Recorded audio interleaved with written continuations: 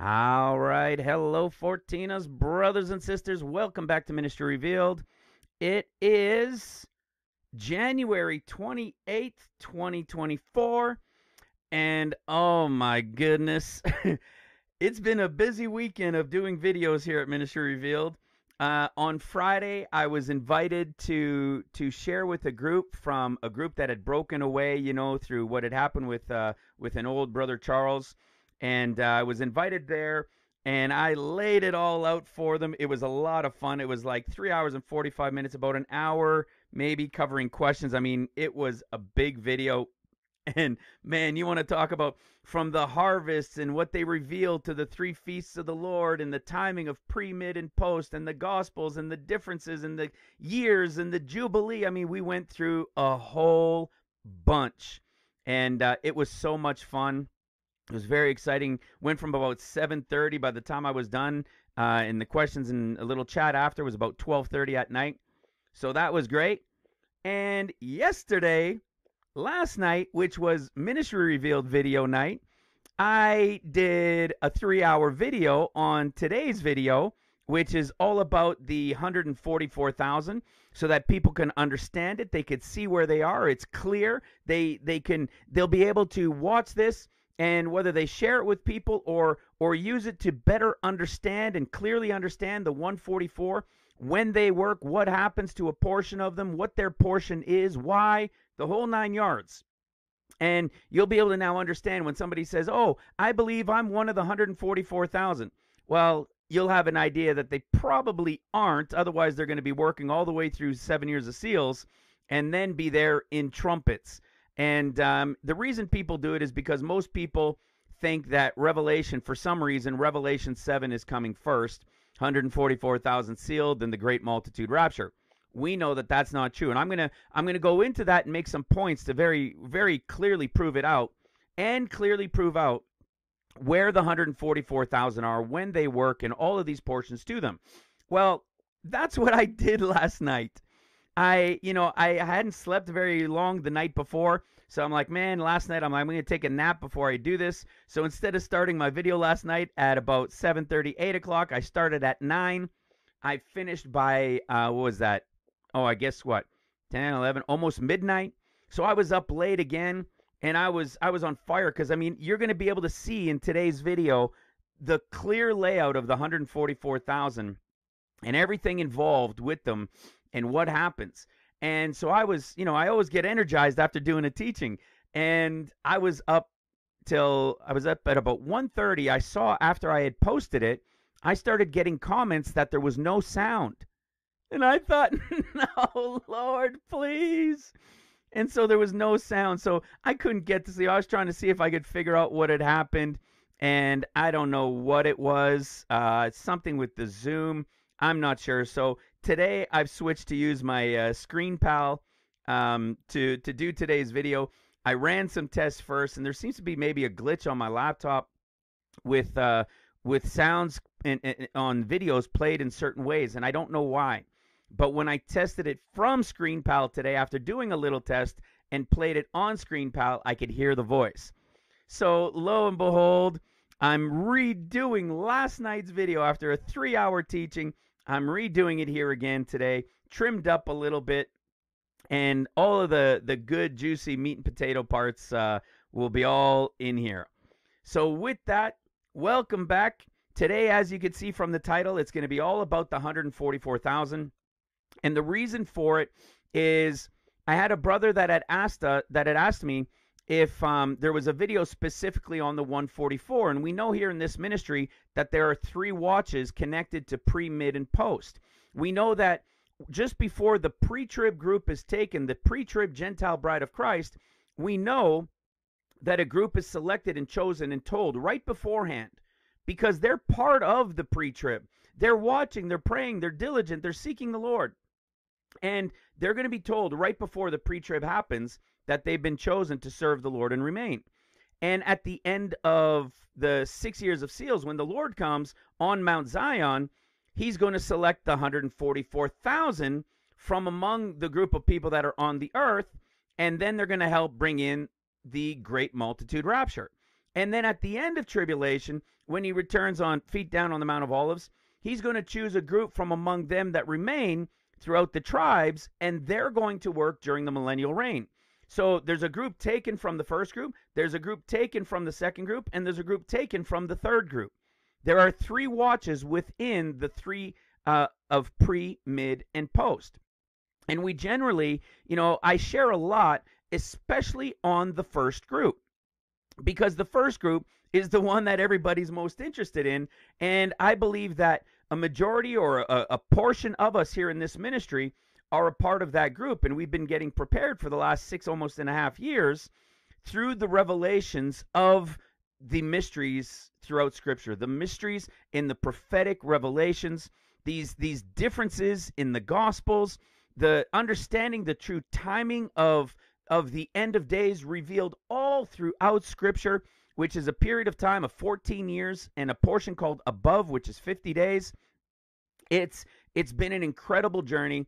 And so generally I focus on the first portion, but we include the 144 and then the group that works during the millennial reign. Well, today I'm only going to touch to make a point on the first group and the last group, but the focus is going to be on the second group, which are the 144,000, and you are going to clearly see for yourselves that it is them unequivocally during the time of trumpets. What happens to a portion of them, or at least one of them within it, and why it happened, and why it goes all the way back to when the law was given, and the events that come from it, including what Jesus has to say about it in himself, that is connected to the end of tribulation through this group of the 144,000 in their typology in the is of what happened.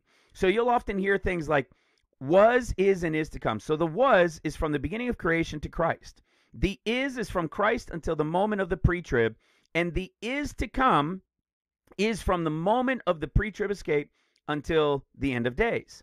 And when I show this in the 7 churches, because you're going to see this connection in what we're talking about relating to the timing within the 7 churches, and you're also going to see it in another form as I talk about what we call the chapters to years, these books that have opened to us, where within their chapters gives us insight prophetically to the end of days. So we're going to cover all of these things and how they connect to it. And it's really, it's fascinating. So with that, I pray that the volume is all good. Everything records properly and perfectly.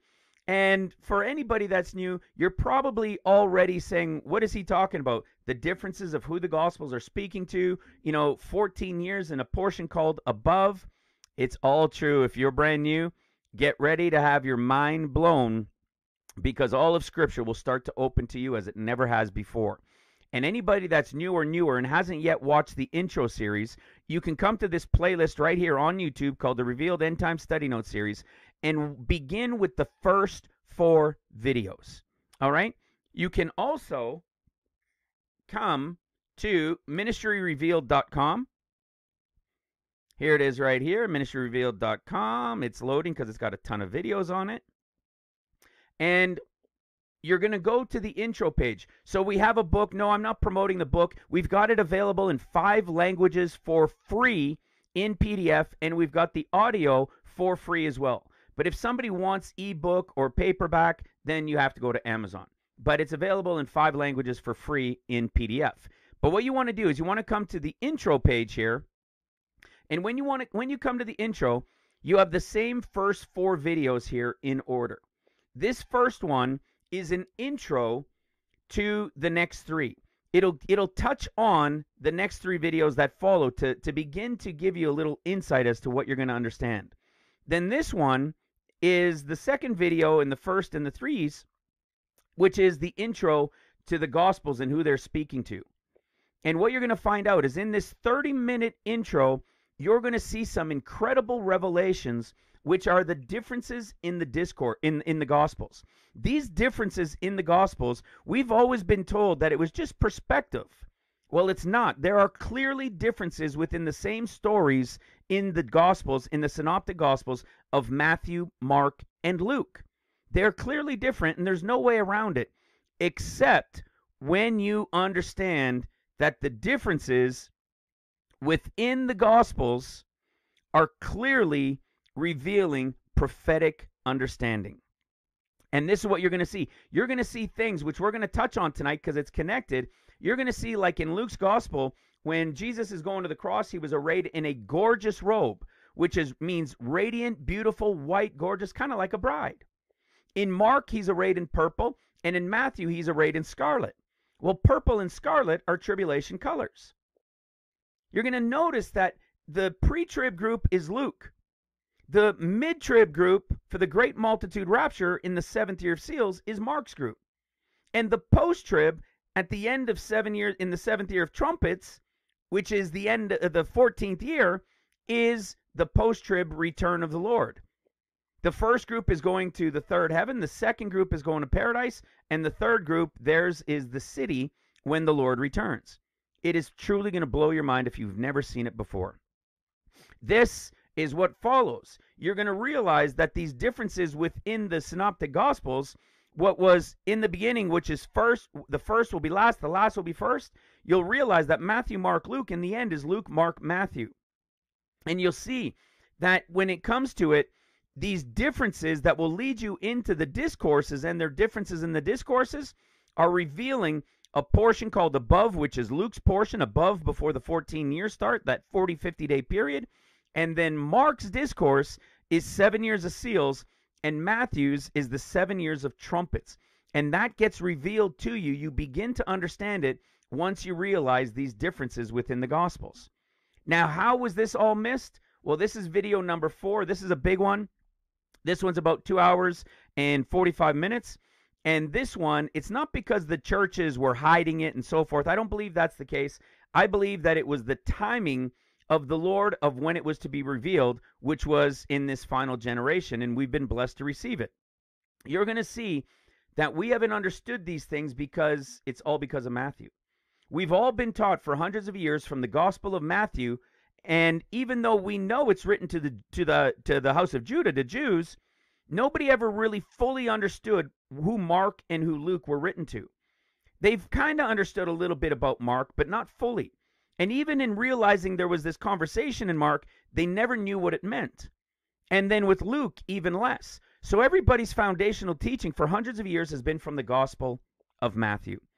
And when you realize that that's what caused everybody to believe 7 years, and then argue and debate over pre, mid, or post, and bounce and jump back and forth, you realize it was all because we've been taught from a foundation of Matthew. But once you realize who all three groups are speaking to and in their portion of time, it's going to absolutely, it's going to blow your mind. It's so exciting once you understand it. The scriptures completely open up to you as they never have before. Then if you want, you can go in deeper. And this one is like a 3-hour Bible study of the differences in the Gospels. Here's, like I was telling you, the differences in the discourses as well within the Gospels are revealed. Luke first, then Mark, then Matthew. You will understand prophecy as you've never seen and understood it before. And then you can keep going through, understand pre, mid, and post are all true. Pre happens at the beginning, right before the 50 days start.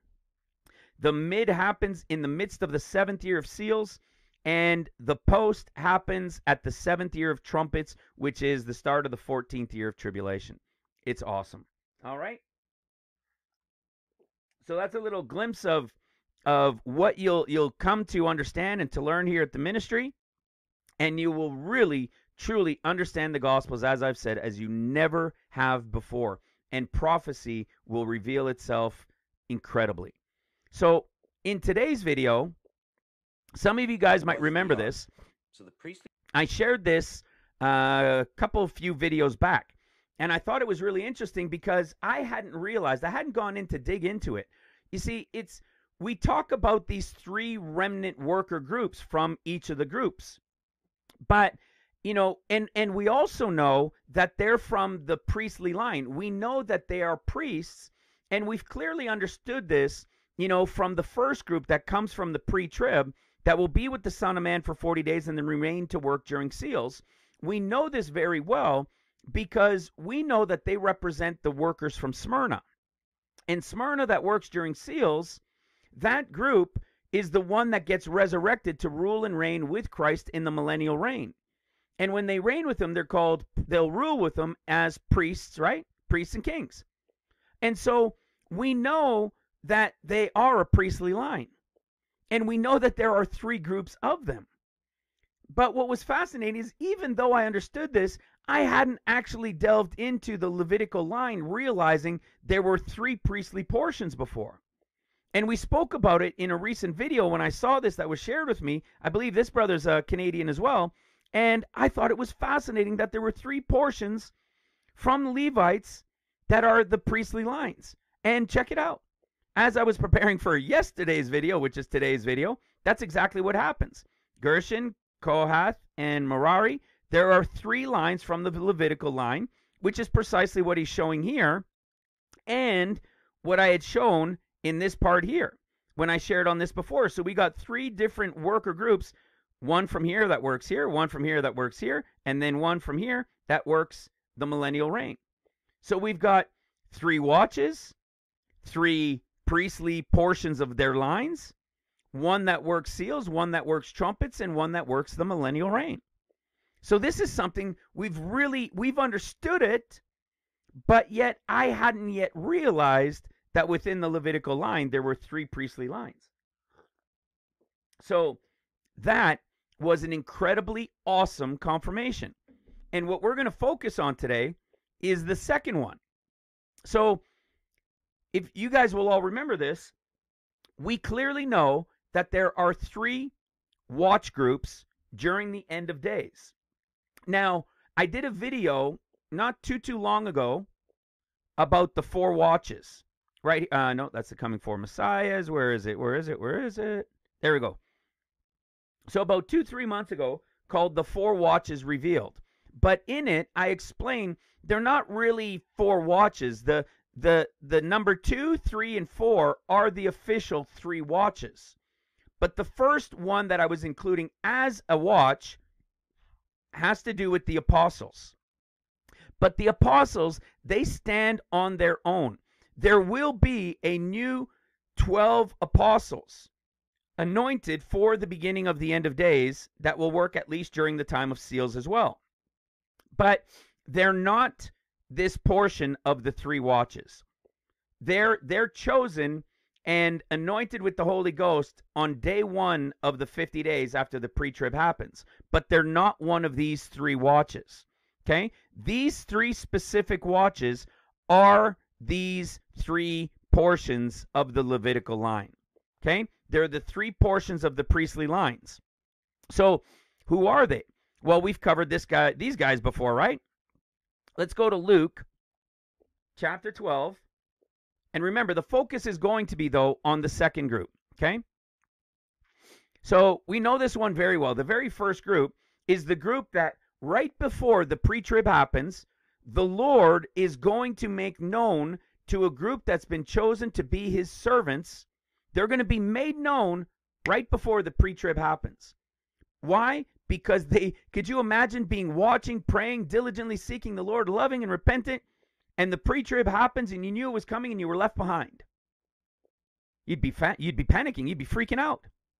Okay? So we can see, and this is why it's such a blessing, that we know here from Luke 12, he's telling this first group ahead of time, who are a group from the pre-trib bride that are selected to remain, called the first watch. It says, let your loins be girded about and your lights burning, and you yourselves like unto men that wait for the Lord, when he will return from the wedding, that when he cometh and knocketh, he may open unto him immediately. Blessed are those servants whom when the Lord cometh he shall find watching. Verily I say unto you, that he shall gird himself and make them to sit down to eat, and he will come forth and serve them. This group right here never has anything negatively spoken against them. Okay? And when you come, as we've shared many times, in Luke chapter 24, it's directly related to the two on the road to Emmaus. We see that when the Lord comes, he has a meal with them, as he sat to eat with them and took bread, blessed it, and gave it to them. So they're sitting down to eat together, and the Lord is serving them. We know that this group is the only one of all of these resurrection stories and the discourses and in the Gospels and their differences in them. This is the only one that he sits and eats with. Directly connected in the prophetic typology of an end of days group that he's going to do this with when he returns from the wedding. We know that he's going to open their understanding. They're going to have the understanding of the law, the prophets, the Psalms, and it's going to be the understanding which is prophetically related to the end of days. And what does he tell them? He says in verse 47 of Luke 24, and that repentance and remission of sin should be preached in his name among all nations, beginning at Jerusalem. This is also the only gospel that says beginning at Jerusalem. Why? Because when the Lord returns from the wedding and they're waiting for him to return, and he knocks and they open, they're going to be, I believe, translated to a place where the Lord is going to have a meal with them, and then they're going to follow him for 40 days as the Son of Man, as he said he would do, as Jonah did. Then he leaves at the end of 40 days. There's 3 days later, and that is then the anointing of what we call Acts 2.0. They're going to receive the promise of the Father in this Acts 2.0. And then on the day and hour no one knows, which is the Feast of Trumpets, I believe it will happen in 2024, they will begin from Jerusalem with that Holy Ghost anointing, and they will go out from Jerusalem, and bang, we know Jerusalem is attacked and destroyed by Syria, who had compassed them about at that time. So we see this conversation going on. This is the first watch group, and they're with them from that meal to start the 40 days to the end of 40 days. They wait then in Jerusalem, and they receive the anointing of Acts 2.0, and now they continue going off to work during at least the time of seals. Well, the second group in Luke chapter 12, we see that there's a second watch, and there was a third watch. You see, and if he shall come in the second watch, or come in the third watch, and find them so, blessed are those servants. So what has to be said about the second watch or third watch? Well, the first one had nothing negative against them. And who is the second watch? Well, the second watch, just as you go to the end of the Gospel of Luke, you see this first watch. When you go to the end of the Gospel of Mark, you find the second watch. And what does he say in this second watch? Well, they were already eating. So it's clearly not the same as the one in Luke where he sat with them and served them and ate with them, because they were the first watch. This is the second watch. And this is a prophetic picture of the end of the first 6 years of seals, when the Lord is coming on heavenly Mount Zion. And what do we see? When this group, the Lord has come on heavenly Mount Zion, what do we know? Who's the Lord going to appear to first? Check it out. He's going to appear, it says in Mark 16:12, after that he appeared in another form unto two of them. Well, who are the two of them? They were those workers that remained alive still by the end of 6 years of seals. They were the workers of seals from Luke, and they remained alive, and they were coming to tell the residue. They're coming to tell those that remained to the end of seals, those that survived, and it's a specific group of these people, and he's coming to tell them, look, the Lord's coming, be ready, be ready. Why? Well, this group understood. They know it's connected to the day and hour no one knows. This group isn't in the dark on these things. And then what happens? Then the Lord shows up. The Lord is now going to show up to this prophetic typology here of the 144,000, which is Revelation chapter 7, right at the beginning in verse 1. But what does he do? He unbraids on them. You see, he rails on them. So right off the bat, we're seeing something being spoken negatively or happening negatively against them, right? Because of their unbelief and their hardness of heart. Almost like, oh, okay, yeah, sure, he's coming, sure, he's coming. You see, but this first group of workers of seals knew it. They were prepared. This group, connected to the 144 in the typology, they're the ones that have something negatively spoken against them. And after he says that, listen to what the Lord says their commission is going to be. And he said unto them, go ye into all the world and preach the gospel to every creature. Why do we know it's to every creature? Well, I'm going to show you, because the 144,000 are responsible for helping at first, their first job is going to be to help. Is going to be to help the workers of seals bring in the great multitude rapture, because there's not enough workers. And it says, and he that believeth and is baptized shall be saved, but he that believeth not shall be damned. And these signs shall follow them that believe. Listen to this. In my name shall they cast out devils. Okay? They're going to be able to cast out devils. They shall speak in new tongues. They shall take up serpents. And if they drink any deadly thing, it shall not hurt them. And then what do we read about? Verse 19. So then, after the Lord had spoken unto them, he was received up into heaven and sat on the right hand of God.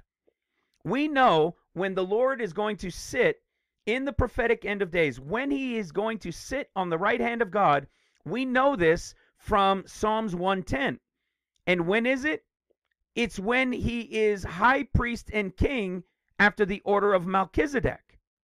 And after the order of Melchizedek, he's going to be ruling in the midst of his enemies. Because even during the time of trumpets, once it starts, he's made a peace agreement, he's the one that made a covenant, not a peace agreement, but a covenant. It's still going to be in the midst while the world is going through the first four trumpets, right? The first four trumpet judgments. So he's still ruling in the midst of his enemies. Not everybody's been put under his feet yet. And so we know this happens when he comes as the Messiah ben Joseph, the son of Ephraim, right? The high priest and king, the Joshua type, the Melchizedek type. And as the high priest, what is he? He is high priest, and he's got the priestly group under him, right? He's got the priestly sons under him, like Aaron and his sons. And what does it say in verse 20? And they went forth and preached everywhere, the Lord working with them and confirming the word with signs following. When we go into our chapters to years, as I was showing in the beginning, the Lord is coming at the end of the 6th year of seals, or the start of the 7th year, on the day and hour no one knows. When he does, we know that there's going to be this connection to the ones that were working during seals, the remnant workers that are connected to them. He's going to meet with them briefly, as we saw. He appeared unto them in another form. And then right at the beginning of the 7th year of seals, we go to Revelation 7, and it's the 144,000. And when he comes as that, he's coming as what? He's coming as Melchizedek, high priest and king. Well, if you go to Hebrews chapter 7, which even in our chapters to years chart, there's Hebrews chapter 7, equivalent to the 7th year of seals, and look at what we read. It's all about Melchizedek. For this Melchizedek, king of Salem, priest of the Most High God, who met Abraham returning, listen to this, who met Abraham returning from the slaughter of kings. What slaughter of kings do you think this is?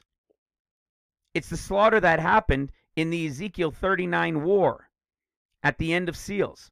So he's returning from the slaughter of kings. And there he is. It happened at the end of the 6th year of seals, and Melchizedek is there, who is now showing up. And it says what? To whom Abraham gave a 10th part of all. Wasn't that fascinating? Gave a 10th part of all. And we know that what? The 144,000 are the first fruits of the grapes. They're now the first fruits of the grapes that are being sealed. And he's given a 10% of all to Melchizedek. If you go to Genesis chapter 14, again, lines up in the same time frame of chapters to years. The very first time Melchizedek shows up in Scripture, and it's Abraham there from coming back from that battle, is chapter 14 of Genesis. When you go to John, which we're going to go into, John is fascinating in the chapters to years, especially from chapter 15 forward in the portion of trumpets, but also in chapter 14. Why is chapter 14 so powerful as well in John? We'll get to the rest of John later, but in John chapter 14, Jesus says, I go to prepare a place. Okay? In verse 2, John 14:2, in my Father's house are many mansions. If it were not so, I would have told you. I go to prepare a place for you, and if I go to prepare a place for you, I will come again and receive you unto myself, that where I am, there you may be also. What do we know that is? That's because at the end of the 6th year of seals, this is the Lord returning on heavenly Mount Zion in the clouds, like Mark's discourse says. He's coming in the clouds on the day and hour no one knows. And when he's coming on the day and hour no one knows, what do we know from Revelation chapter 6? In Revelation chapter 6, we see that the whole world, that everybody is in a panic. All the kings of the earth, great men, everybody hiding in the mountains, in the dens, in the in the rocks of the mountains, saying, "Fall on us and hide us from the face of him who sits on the throne and from the wrath of the Lamb, for the great day of his wrath has come." They're clearly seeing something. Guys, I don't think we really comprehend what it is that's going to be seen. It's going to be the mountain of the Lord. He's coming with paradise. He's coming to receive that group in the 7th year of seals. This is the end of the 6th year of seals when they see him coming. And in the 7th year is when he's going to receive them to paradise, which is the mid-trib great multitude rapture group. You see, this is what we get from 2 Corinthians chapter 12. 2 Corinthians chapter 12, in the above portion, which is before, right at the 50 days when it's about to start, the first group is going to the third heaven. The second group is the was caught up that goes to paradise. Then you have the prophetic picture with John. Then he says, now I'm coming the third time. Why? Because it was a taking to the third heaven, a taking to paradise, and then a return feet down, which is for the city. So we can see this playing out. We can see where all of this is taking place, and the timing here connected with the second watch. So the people are in a panic. They're freaking out. They see what's coming. Now, if we go to Luke chapter 12 again, we'll come back to these guys, but I wanted to make a point also now with the third watch. The third watch, we see, right, there was a third watch as well. And who's the third watch? If you go to the third watch, you go to Matthew chapter 8 at the end of his gospel, and the conversation is completely different. They're not even being sat down to eat or anything. They're going into the mountain where Jesus had appointed them. We see in verse 18, halfway through, it says, all power is given unto me in heaven and in earth. Well, this is exactly what we read about at the 7th trumpet. At the 7th trumpet, it's the Lord returning, feet down on the Mount of Olives, all power in heaven, on earth, and has been now given to him. The mystery is over at the beginning of the sound of the 7th trumpet, which is the start of the 14th year of tribulation. It's Zechariah chapter 14 at the beginning of it when he returns feet down on the Mount of Olives. And so look at what he tells this third group, this third watch. He tells them, go ye therefore, teach all nations. So there's no longer preaching like the Luke group had or the Mark group had. Because why? Because now the Lord is here. The whole world will have seen him. So you don't need to preach Christ anymore. They're going to go teach his ways. And when you get to verse 20, teaching them to observe all things whatsoever I commanded you, and lo, I am with you always, even until the end of the world. Why? Because at the 14th year of tribulation, he is now here till the end of the millennial reign. He is literally here till the end of the world with them. And do you know what's being said about this group? Nothing negative. The Luke group had nothing negative. The Matthew group had nothing negative. But the Mark group had their first negative encounter when Christ came to speak to them, when he unbraided on them for their hardness of heart. Well, what you come to find out is when you go to the discourses, we see that in Luke's discourse, remember the first worker group, the first group when he returns from the wedding is this right here. The 40 days are now beginning. But before all these, they shall lay their hands on you, persecute, delivering up into synagogues and to prisons. You go down to verse 16, and you shall be betrayed by both parents and brethren and kinfolk and friends, and some of you they shall cause to be put to death. But you have no negative report. You know, not a hair on your head will perish. This is the patience, possess you your souls. There's nothing negative spoken against this group. And we know they don't only work the 40 days, but they will also work during seals. So here we see some of you will they cause to be put to death. If we go to Revelation chapter 2, which is for the 7 churches, what most people haven't realized in the end of days is that when the pre-trib happens, the moment of the pre-trib happens, the 7 churches will begin again with Ephesus at the start of the 50 days once the pre-trib has happened. And they will play out. What played out in the Old Testament over 2,500 years in the prophetic typology, in the picture of the 7 churches, what played out over about 2,000 years in the is of the 7 churches, in the end of days will play out over 50 days and 14 years. This is why Mark's discourse says it'll be a time as it never was in all of history up to that point. And then you go to Matthew's discourse, and it says it'll be even worse, and it'll be a time as it never has been up to that point, nor either ever shall be again. You see, because Matthew's is the trumpets time. That's when the pit is open, and it's way worse than the Antichrist and false prophet. It'll be the Antichrist, false prophet, beast, and the pit opened. Okay? That's why it says that. Because what played out over 2,500, 2,000 years will play out over 50 days and 14 years. That's how intense the end of days are going to be. But it's going to restart the 7 churches. And what do we know about the groups of the 7 churches? We know Smyrna doesn't have a negative report, right? Right? They don't have the, let's go see it. They don't have the report, right? Watch this.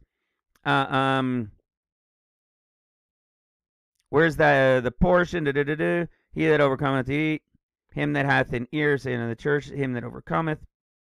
They don't have that same negative report, right? So there were only 2, which was Smyrna and Laodicea. Smyrna and Philadelphia. But now watch what happens.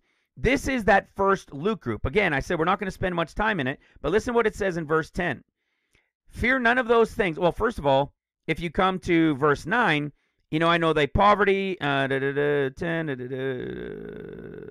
where did I want to go? Okay, yeah, verse 10. Fear none of those things which thou shalt suffer. Behold, the devil shall cast some of you, remember that? Some of you into prison, that you may be tried, and shall have tribulation 10 days, but be thou faithful unto death, and I will give thee the crown of life. It says, he that overcometh shall not be hurt of the second death. Okay? This is what I was saying in the beginning. We know that this first group is the portion that gets to resurrect as priests reigning with Christ for the millennial reign. They're the ones that are part of the first resurrection. Only them, and the rest of the dead, not until the 1,000 years were over. Because this is the group, the priestly group, the first of the 3 watches of the priestly group that are going to be reigning with the Lord. And what did it say? Some of you shall they cause to be put to death and cast into prison. It's the same thing that we're reading in the portion talking to us about the 40 days in Luke's portion, right? Lay their hands on you, persecute some of you, they shall cause to be put to death. Well, we know that this first watch group is also going to be working during seals, which is Mark's discourse. And at the end of seals, at the end of the 6th year of seals, we see the Son of Man coming in the clouds. Okay, this him coming in the clouds in Mark's discourse is the end of the 6th seal when the whole world is seeing that. What do you think the whole world is seeing, guys? They're seeing Daniel chapter 2. When the stone that was carved without hand smashes the feet of the image, which is the war of Ezekiel 39, the end of the 6th year, which is the Revelation chapter 17, when it's the beast and the 10 kings. That's this same battle that's taking place. And what is it? It says a stone comes, smashes it, destroys the image, and the stone becomes a great mountain covering the earth. That's what they're seeing coming. People are going to be in a panic seeing this. What is this going to look like in our physical? I have no idea. Some sort of massive mountain coming? Cover all of Jerusalem and Israel or parts of the earth? I don't know. But it's enough that in Revelation chapter 6, at the end of 6 years of seals, these guys are in an absolute panic. But the world is in a panic. But listen to what it says. We know that the 6 years will begin, the 14 years will begin at the day and hour no one knows, which is the Feast of Trumpets. We've understood that. We've been revealing that here in the prophetic revelation of the start of the end of days with the 50 days that comes first. And here we are, a group of people realizing that the end of 6 years, it will be at the day and hour no one knows. Now listen to what it says. Remember, and who is he talking to here? He's talking to the same two on the road to Emmaus that were with him during 40 days. They remained during seals, and they're the two, right? Some of them were killed, but some of them remain still. They're the ones from the end of Mark chapter 16, the two that came to tell the 144 next what was about to happen. This is a picture of the Lord now coming to them before he goes to the 144. Because listen to the words that he says. Take heed, watch, and pray. It's like that same group from Luke, right? For you know not when the time is. It didn't say the day and hour here. It just says, now that he's talking to this group, he says, for you know not when the time is. I would say the 144,000 are probably of this group saying, oh, but nobody knows that day and hour. And so, they're stiff-necked and everything else, and they're not willing to believe. The two from the road to Emmaus, the two that represent the workers during seals, who have already understood these things, because we saw in Luke 24, he opens their understanding about these things of the end of days and the prophetic. And so when it comes to this group, he's now saying, okay, so remember, take heed, watch and pray, for you know not when the time is. He's not talking specifically to this group as, you wouldn't know the day and hour. We know, as this remnant group working during seals, that it is going to be the Feast of Trumpets 6 years later. But the Feast of Trumpets is a 2-day event on a day and hour no one knows. But not everybody knows that. But this group does. Because then he goes on to say in verse 34, for the Son of Man is as a man taking a far journey, who left his house and gave authority to his servants and to every man his work, and commanded the porter to watch. Watch ye therefore, for you know not when the master of the house will come. Listen to this. At even, or midnight, or at the crowing, or in the morning. See what he's saying?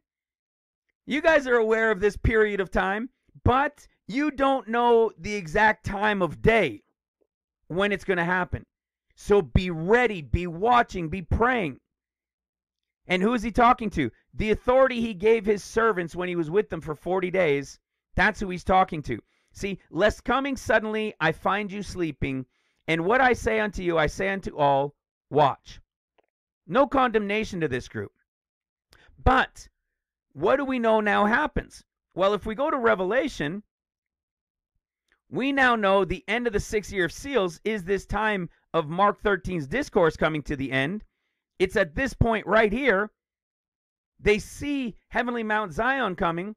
The workers from seals, those servants we now see are there. They're to be paying attention. They may not know they might know the day and hour, meaning Feast of Trumpets, which is over a 2-day period, but they won't know what time of day it's coming.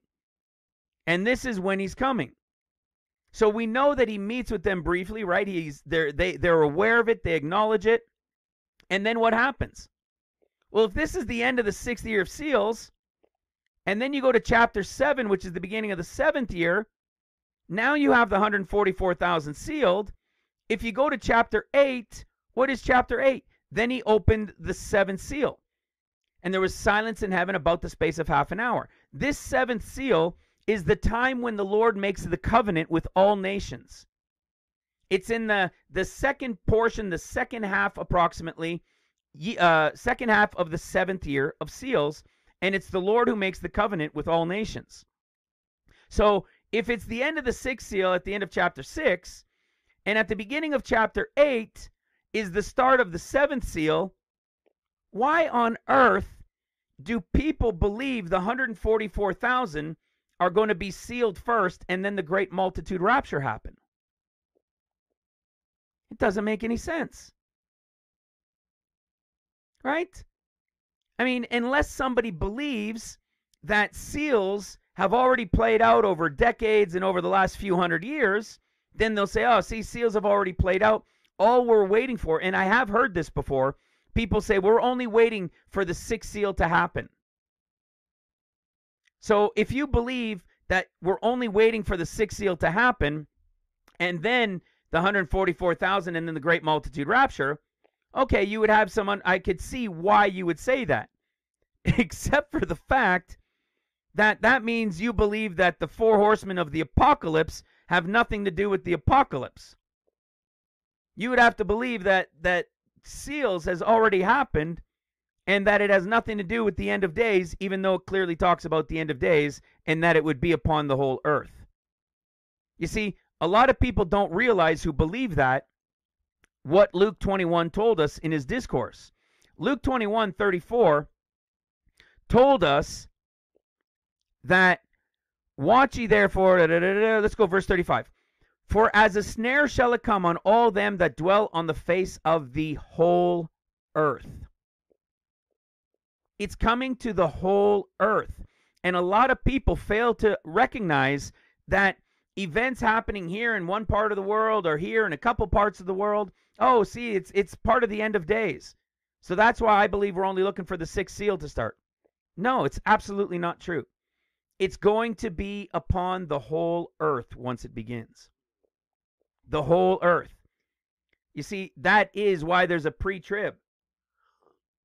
Because that group is not accounted their portion with seals. Luke's group, you don't find the word tribulation in anything of the pre-trib group connected to Luke. You only find the word tribulation and the words from tribulation in Matthew and Mark. So it's clear, excuse me, that the 144,000 are sealed in the seventh year, at the beginning of the seventh year of seals. And so that's what we were seeing when we went to the end of Mark's gospel. We saw the two that represented those that worked during seals, that knew the time was at hand of the day and hour, but the 144 with their thickness didn't believe it and didn't want to acknowledge it. And so now then the Lord is here, and we know they're about to be anointed or sealed. Why are they being sealed? Why did the 144,000 get sealed excuse me, before the great multitude rapture, which is the mid-trib group going to paradise? Because the Lord has come with heavenly Mount Zion, with paradise, to receive those people that he said he would bring, just like the chapters to years, John 14. Why is it happening that the 144,000 are sealed first? This answer comes to us from Luke chapter 10. In Luke chapter 10, we see another 70 are anointed, appointed. Verse 2, therefore said he unto them, the harvest truly is great, but the laborers are few.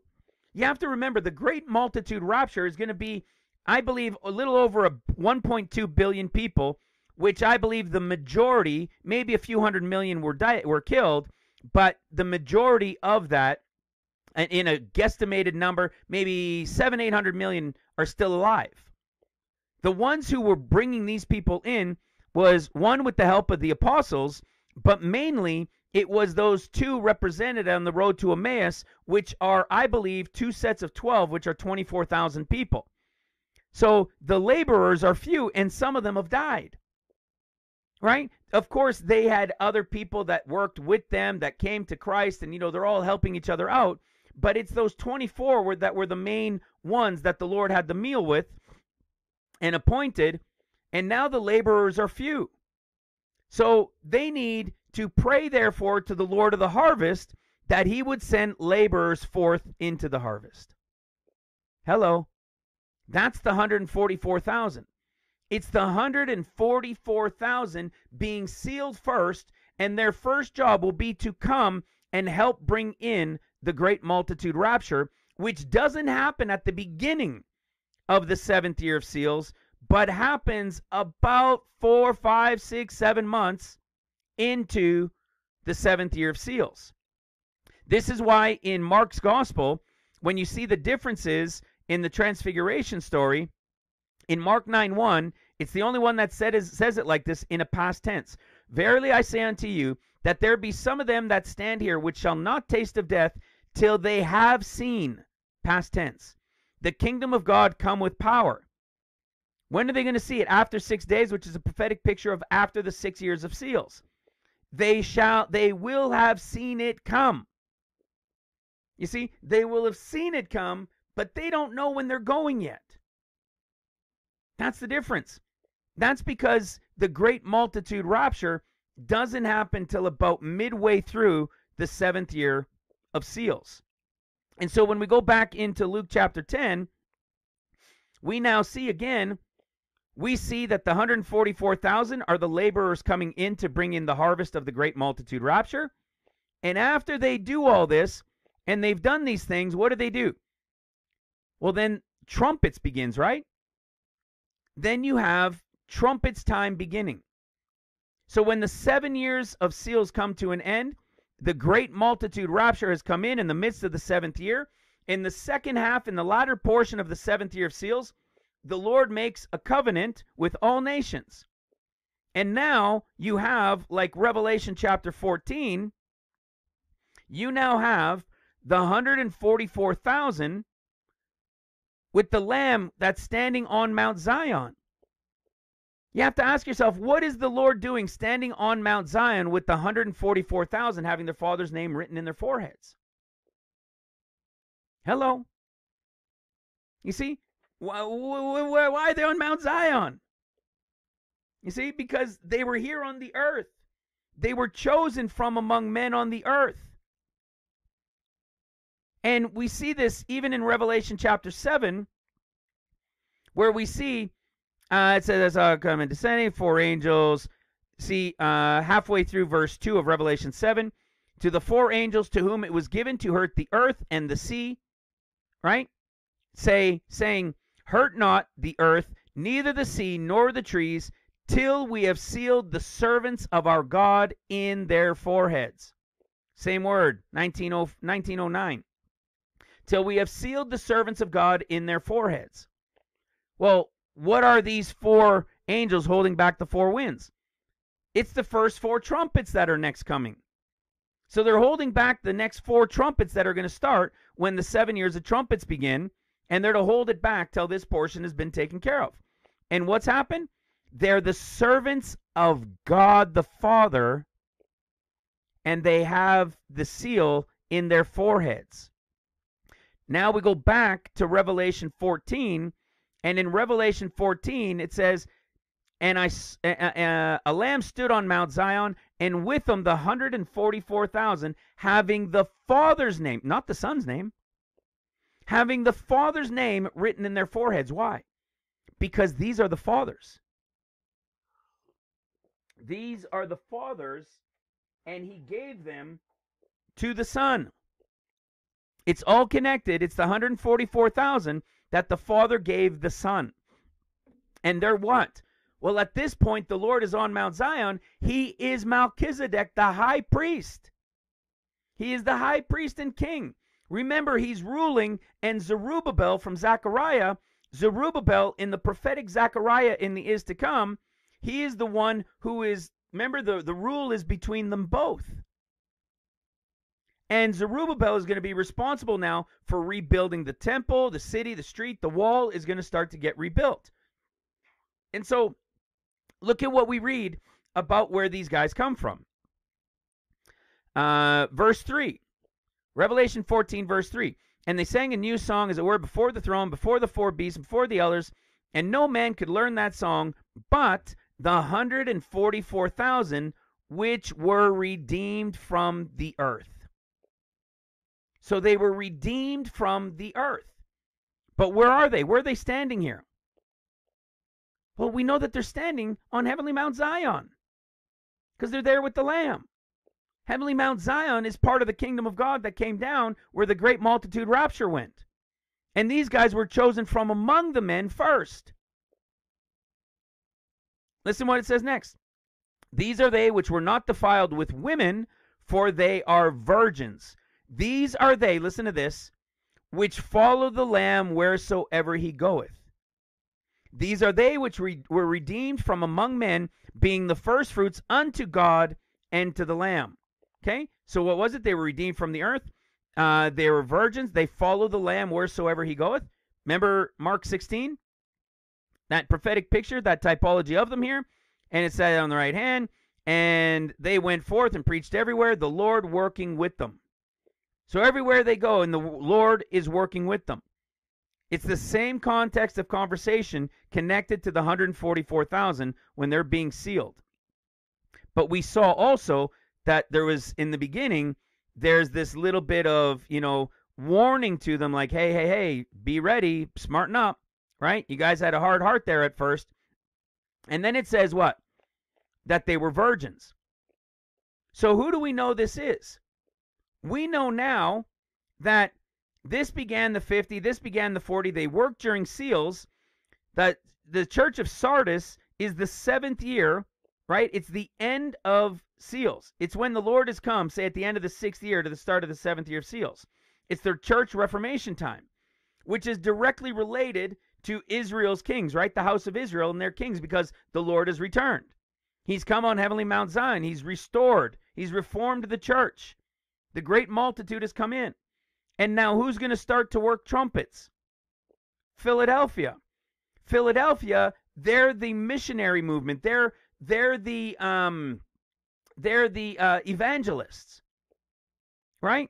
So if they're the evangelists, and we know it's Philadelphia, they're the second watch group, they're the second watch group that are now going to be going out during trumpets. They're called virgins.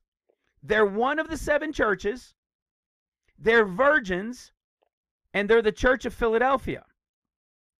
You see, what most people, again, because they don't understand that the 7 churches are going to replay again in the end of days, they think we're just going to be in, most people believe or think that we're going to be in Laodicea till the very end of days. Yet they believe a great revival is coming, which is impossible in the Laodicean age. It's got to happen in the apostolic age. So because they don't realize that the 7 churches will replay during the 50 and 14 years of tribulation, they think we're always in the Laodicean age. And when you think we're in the Laodicean age, you could see why they would think, oh, maybe Philadelphia and this time. They don't understand the order of things for the end of days and what's going to happen. So they look at it as, oh, Philadelphia, well, it could be Philadelphia, it could be this, it could be that. And so they believe, see, Philadelphia, oh, that's the one. They have no negative things spoken about them. Those are the 144,000. And the people that think that are correct that they're the 144,000, but they just don't understand how and where it applies in the timing.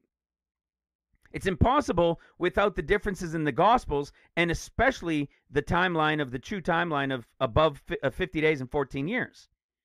So if they're Philadelphia, they're virgins, which is one of the 7 churches. Let's go see. Check this out. In our chapters to years again, okay, here's our chapters to years when the Lord has come, seals them, and has that group. We showed how John is when he would receive them. We see when he comes as Melchizedek, high priest and king. We saw that it was after the battle. And now what happens? If we go to Acts chapter 21, also equivalent to the 7th year of seals, look what happens. Let's go to Acts chapter 21 and see what it has to say. In verse 8 and 9, and the next day we that were of Paul's company departed and came unto Caesarea, and we entered into the house of Philip, right? Like an abbreviation of Philadelphia, right? And then it says, what is he? The evangelist, right? The church of Philadelphia are the evangelists. And it says, which was one of the 7. Hello. Philadelphia, evangelists, one of the 7, which means one of the 7 churches. And listen to what it says about his daughters. And the same man had 4 daughters, virgins, which did prophesy. It gets pretty clear, doesn't it? It gets very, very clear when we look at the description for the 144,000 and connected to Philadelphia. Now, we saw that his daughters, his 4 daughters, were virgins. So if he represents Philadelphia and his daughters were the ones represented as virgins, is it possible, as I sip my coffee, is it possible that the 144,000 are women. It's possible, but I don't believe so. But based on what we saw about Philip, I'm not going to say it's not possible. But when you read the wording of Revelation 4:4, it says, we're not defiled with women. It would be odd to say we're not defiled with women because they were women, right? It's kind of strange. And it's like others that say, oh, they were the little kids from 2,000 years ago that were killed at the time of Christ. Why would you describe 2-year-olds or 1 to 2-year-olds as virgins? That's ludicrous, right? It doesn't make any sense. And they're not going to come back as little 2-year-olds to come and save everybody during tribulation. So even if it was a whole group of them coming back as now adults, you would have no idea that they were the children before anyways. But you see, when prophecy is all jumbled up, all sorts of wild ideas come from it, right? But you're not going to call 2-year-olds virgins. And I don't think you would call, because they were not defiled with women, I mean, it doesn't make sense that you would say that for them being women, not having been defiled with women. But I'm not going to say no, it's not possible that there are some that are women, or that they may all be women, because of what Philip tells us about them as well. So we get quite a bit of description here about them, and you got to remember, they're sealed. They have the Father's name written in their foreheads, being sealed.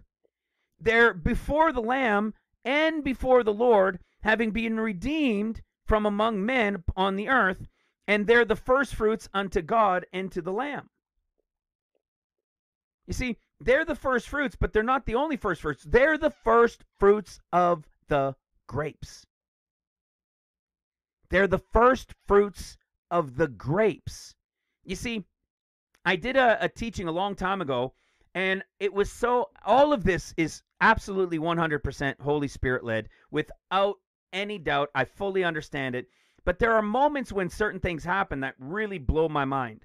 And one of them was, for some reason, I don't even know, it was just Spirit led. I went to the last chapter of Romans, the last chapter of 1 Corinthians, and the last chapter of 2 Corinthians, and I saw the same thing play out as the end of Luke, the end of Mark, and the end of Matthew. A group was taken, and a group was chosen to remain. A group was taken and was now gone, and another group is ready to remain and work. And then the same with the third one. It was fascinating. Let me show you this example. In Romans chapter 16, we get the prophetic picture of this right here. This is the prophetic picture of the pre-trib escape. Starting in verse 25 midway through, according to the revelation of the mystery which was kept secret since the world began, but now is made manifest, and by the scriptures of the prophets, according to the commandment of the everlasting God, made known to all nations for the obedience of the faith. Who are those in the obedience of faith, made known in this mystery that had been kept secret since the beginning, is now made known to all nations? It's the pre-trib. It's the prophetic. Yes, it was Christ back then, but it is the prophetic pre-trib taking place at the very beginning, because it's being made known to all nations, whereas Luke 21:35 said it would come up as a snare upon the whole world, which is all nations. For them, disobedience; for the obedience in faith, they're the ones that are gone. So at the end of it, you get this greeting or this doxology about saying, this is what happens first. That group is gone. And from them, what do we have? A group of workers that have been chosen to remain. So you have this Priscilla and Aquila, which are a prophetic picture of the group of Smyrna. And how do we know that they're the ones that will work seals? Well, the picture we have is right here. Who have for my life laid down their own necks, unto whom not only I give thanks, but also all the churches of the Gentiles. Why all the churches of the Gentiles? They're putting their necks on the line, because those are the ones that are going out during seals, putting their necks on the line, being beheaded, not taking the mark and everything else, and theirs is going to be the reward of the millennial reign with the Lord. And who are they doing it for? All the churches of the Gentiles. because the Gentile age will end at the great multitude rapture in the 7th year of seals. And that's what this is a picture of. And what are they called? Listen to what it says in verse 5. Likewise, greet the church that is in their house. Salute my well-beloved Ampliatus, who is the first fruits of Achia unto Christ. Now you would think, well, wait a second. Are you saying that this is the 144,000? No. I'm telling you that there are two first fruits. You see, Christ was the first fruits of the Feast of First Fruits, which was barley. The remnant group, which is with the Lord, who will have the meal in the first watch, is represented by this group, who will put their necks on the line during the time of seals. They are the first fruits of the Feast of Weeks of the first fruits of the wheat harvest. Hello. They're the first fruits of the wheat.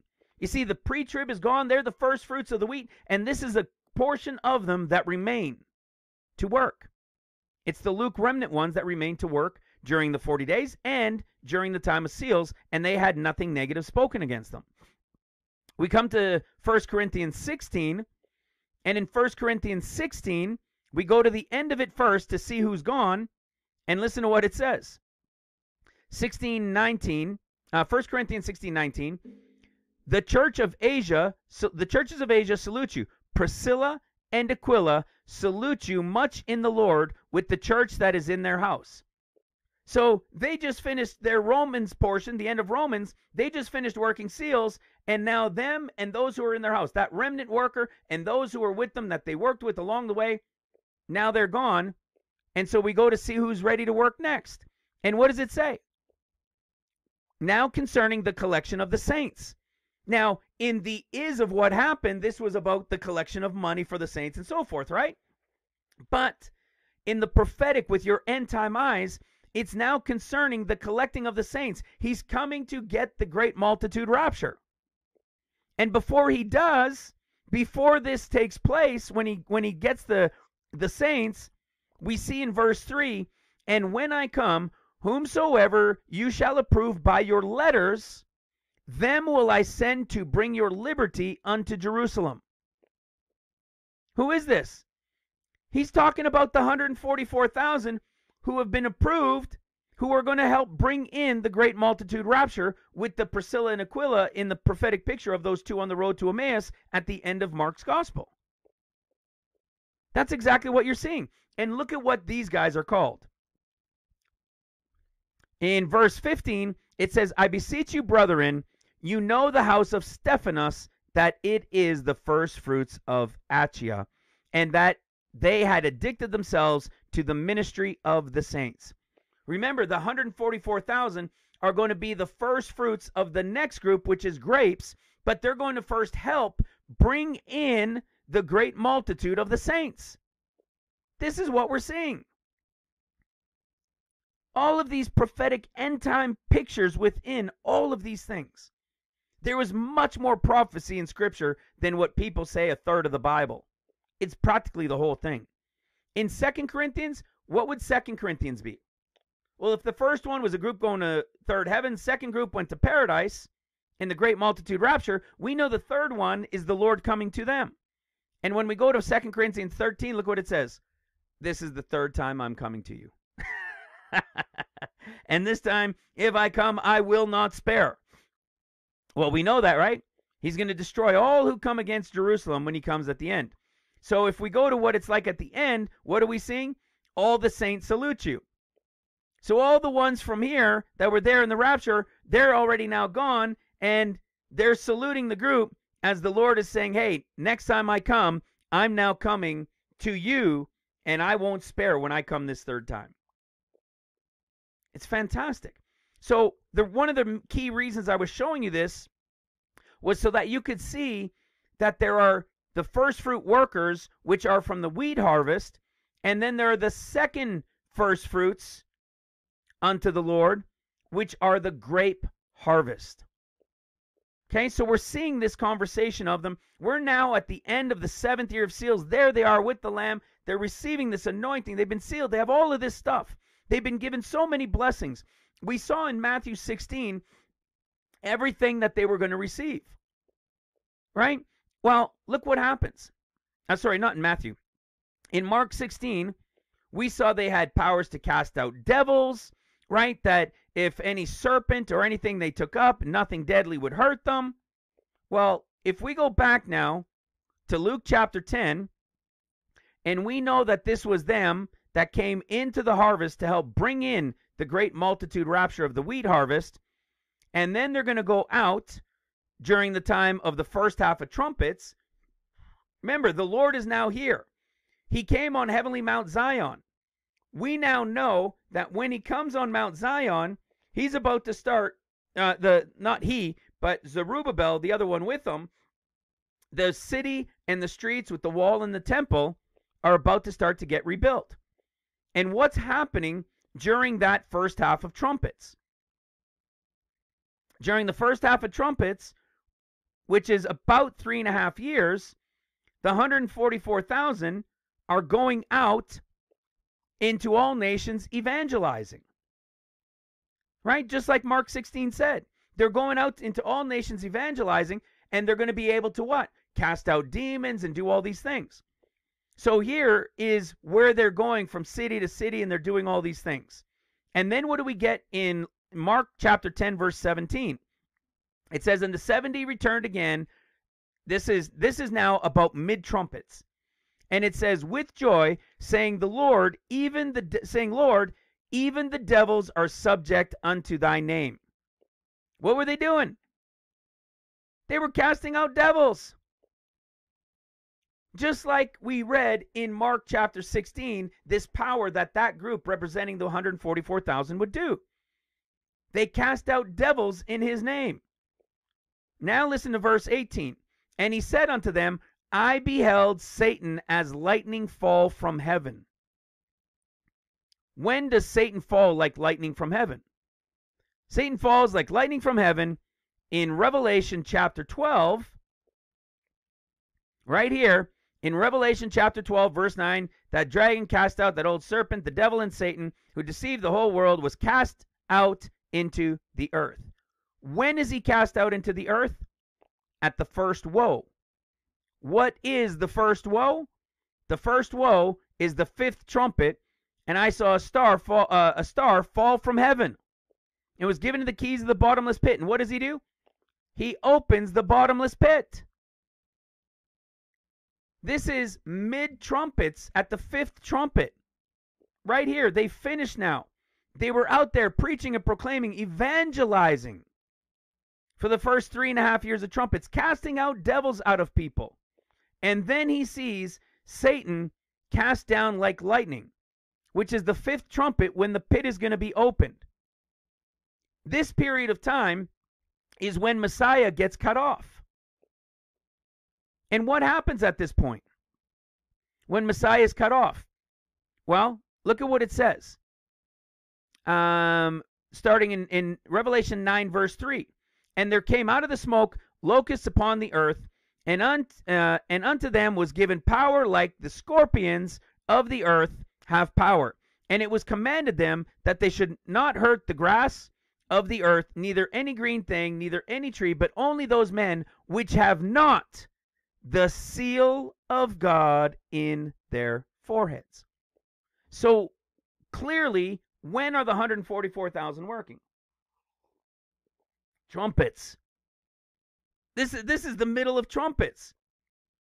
The fifth trumpet is about 3.5 years into the trumpet judgments, which is a total of about 10.5 years into the tribulation. Who are these guys? Clearly, they're the 144,000. So what happened? What brought them? How did we get to this point of them being this midpoint? Okay. If we go back to the 7 churches, if this is to the end of the portion of seals, here's trumpets now starting. They're going out doing their missionary times, right? And then what happens? At the end of about 3.5 years of trumpets, which is 10.5 years since the 14 years began, it's now going to be what? The time of Israel's removal. This is when the king, Messiah, the high priest and king, is cut off. When this happens, at about 10.5 years in the tribulation, the Laodicean age begins again. So what is this portion of time when the pit is opened? What else happens? Well, for that, we can go to Revelation chapter 17, and we see that the connection in verse 8 says, the beast that thou saw was. What's this was portion? It's the about second half of seals.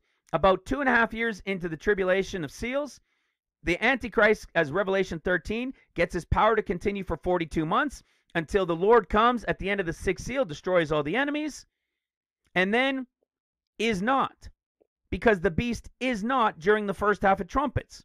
And then what happens? Shall ascend out of the bottomless pit. And goes what? And goes into perdition. Where is the prophetic perdition of tribulation? It's when the pit is opened at the first woe, when Satan is cast down. And what happens at that point? All those that are sealed with the Father's name in their foreheads, they have the power not to die and not to be hurt by these things. And they could take up serpents. So we saw for the first half of trumpets, or the very last year of seals, they help bring in the great multitude rapture. They're there on heavenly Mount Zion. They're in the presence of the Lord. They have been given powers and abilities and strength. They can't be hurt. They're not going to be affected by these scorpions that come and sting the people. And this is at the time of mid-trumpet. So they've already gone out. They were doing their evangelizing portion during the time when the city and the streets and the temple were being rebuilt, which is the first half of trumpets. And the Lord had made a covenant with all nations. So even though the first 4 trumpets are falling around the earth and destroying a whole bunch, the Lord has a covenant still with all nations, until Satan is cast down, which is the 5th trumpet, when the pit is opened. At this point is the point where in Luke chapter 10, he sees Satan cast down like lightning. And then what are they given? All of these additional powers that these things won't hurt them. We saw in Revelation 14, I mean, look at where they are. They were brought to Mount Zion, in Mount Zion, redeemed from the earth. They're the first fruits of the grapes to the Lamb. No guile found with them, without fault before the throne of God. You see? And the Father's name written in their foreheads. They're the Father's being given to the Son. They are the first fruits of the grapes. They go out evangelizing as Philip, Philadelphia. During the first half of trumpets, they're able to cast out devils. They report back to Jesus. Why are they reporting back to Jesus, as we read in Luke chapter 10? Because Jesus was there. He was their high priest and king, and Zerubbabel, who was there, is responsible over the rebuilding of the city and the streets and the wall. When the city, streets, and the temple, like the wall and the temple, are rebuilt, we know it's about the midpoint of trumpets. Let me show you how we know this. Our famous place we've gone to many times over the years is Psalms 90 and 10. Psalms 90 and 10, the days of our years are 70, which is 70. And if by reason of strength they're 80 years, which is 80, so from 70 to 80, yet is that strength labor, which is pain, toil, wickedness, sorrow. Definition for sorrow, affliction. It means it's 10 years of tribulation if you can endure 10 years. And then it says, for it is soon cut off, which means there's 10 years in a period of soon, which I believe is about 6 months. So you're in the 11th year, about 10.5 years in, and then there's the cutoff, and we fly away. Well, what is that cutoff and we fly away? It's the exact same connected time to the 5th trumpet at the first woe when the pit is opened. You see, we saw right here, we see the first half of seals, we see the second half of seals, and then the was caught up great multitude rapture. You have the 1260 days, which is the first half of trumpets while the city, streets, and temple are being rebuilt, and the 144,000 are going out and evangelizing, casting out devils. When that 1260 days are done, the first half of trumpets, we see Satan is cast down. When Satan is cast down, we know it's the first woe. And when it's the first woe, what does it say? Woe to the inhabitants of the earth and of the sea, for the devil is come down unto you, having great wrath, because he knows that he has but a short time. So we're at about mid-trumpets, about 10.5 years into all of tribulation. Satan is cast down, and he goes after the woman with a flood, who then flies away on the wings of an eagle into the wilderness, into a place where she is prepared and is nourished for a time, comma, and times and a half. So it means 1 plus 2 plus a half. So the woman is going to be taken away into the wilderness out of the final 3.5 years of tribulation, the last 3.5 years of trumpets. The woman is going to be taken away till the very end of the 14th year. But we read that, and what is this period of time? It's exactly what we just read in Psalms 110, right? And then soon we fly away. It's directly related to Revelation 12:14, when they fly away on the wings of an eagle till the end of the 14th year. But we know when it says Satan is cast down, when the pit is opened, and the 144,000, the Lord is letting them know after they go back to report to him. The Lord says, hey, I saw Satan be cast down, and now they're giving these powers so it won't hurt them. We know it's connected to the 5th trumpet, and we know at that point it says Satan is cast down and that he knows that his time is short. Well, is his time all of the final 3.5 years? No, of course we've shown what it is. It's only 2.5 of the final 3.5 years, and we know this, of course, because of Daniel chapter 12. In Daniel chapter 12, verse 7, right, how long will it be? And it's told for time, times, and a half. There's no and between time and time, so it's 1, 2, and a half for 2.5 years. Until they shall accomplish to scatter the holy people, all these things shall be finished. Why is it finished after 2.5 years when there's still 1 more year to go? Well, that's because at the 7th trumpet, remember, when the 7th trumpet begins to sound, the mystery of God is finished. When the 7th angel begins to sound, which is the start of the 7th year of trumpet judgments, which is the beginning of the 14th year of tribulation, the mystery of God is finished. Why? Because that's the Lord returning as lightning, feet down on the Mount of Olives, on the day and hour no one knows, from Matthew chapter 24. I'm going to show you what that connects to in a moment. So let me show you first what we know about those same 11 years. Okay, those first 10.5 in the 11th year. This was a great one that we showed years ago when I first found it, and I talk about it every once in a while. It's 1 Kings 6:37 and 38. What do we know is taking place? Well, we see that in the 4th year, the foundation of the house of the Lord was laid. Well, if we go to our chapters to years, and we go to Zechariah, which represents the 4th year of seals, let's go see what Zechariah chapter 4 says about the temple being built. Here's the 2 olive trees, the 2 olive branches, right? Who are they?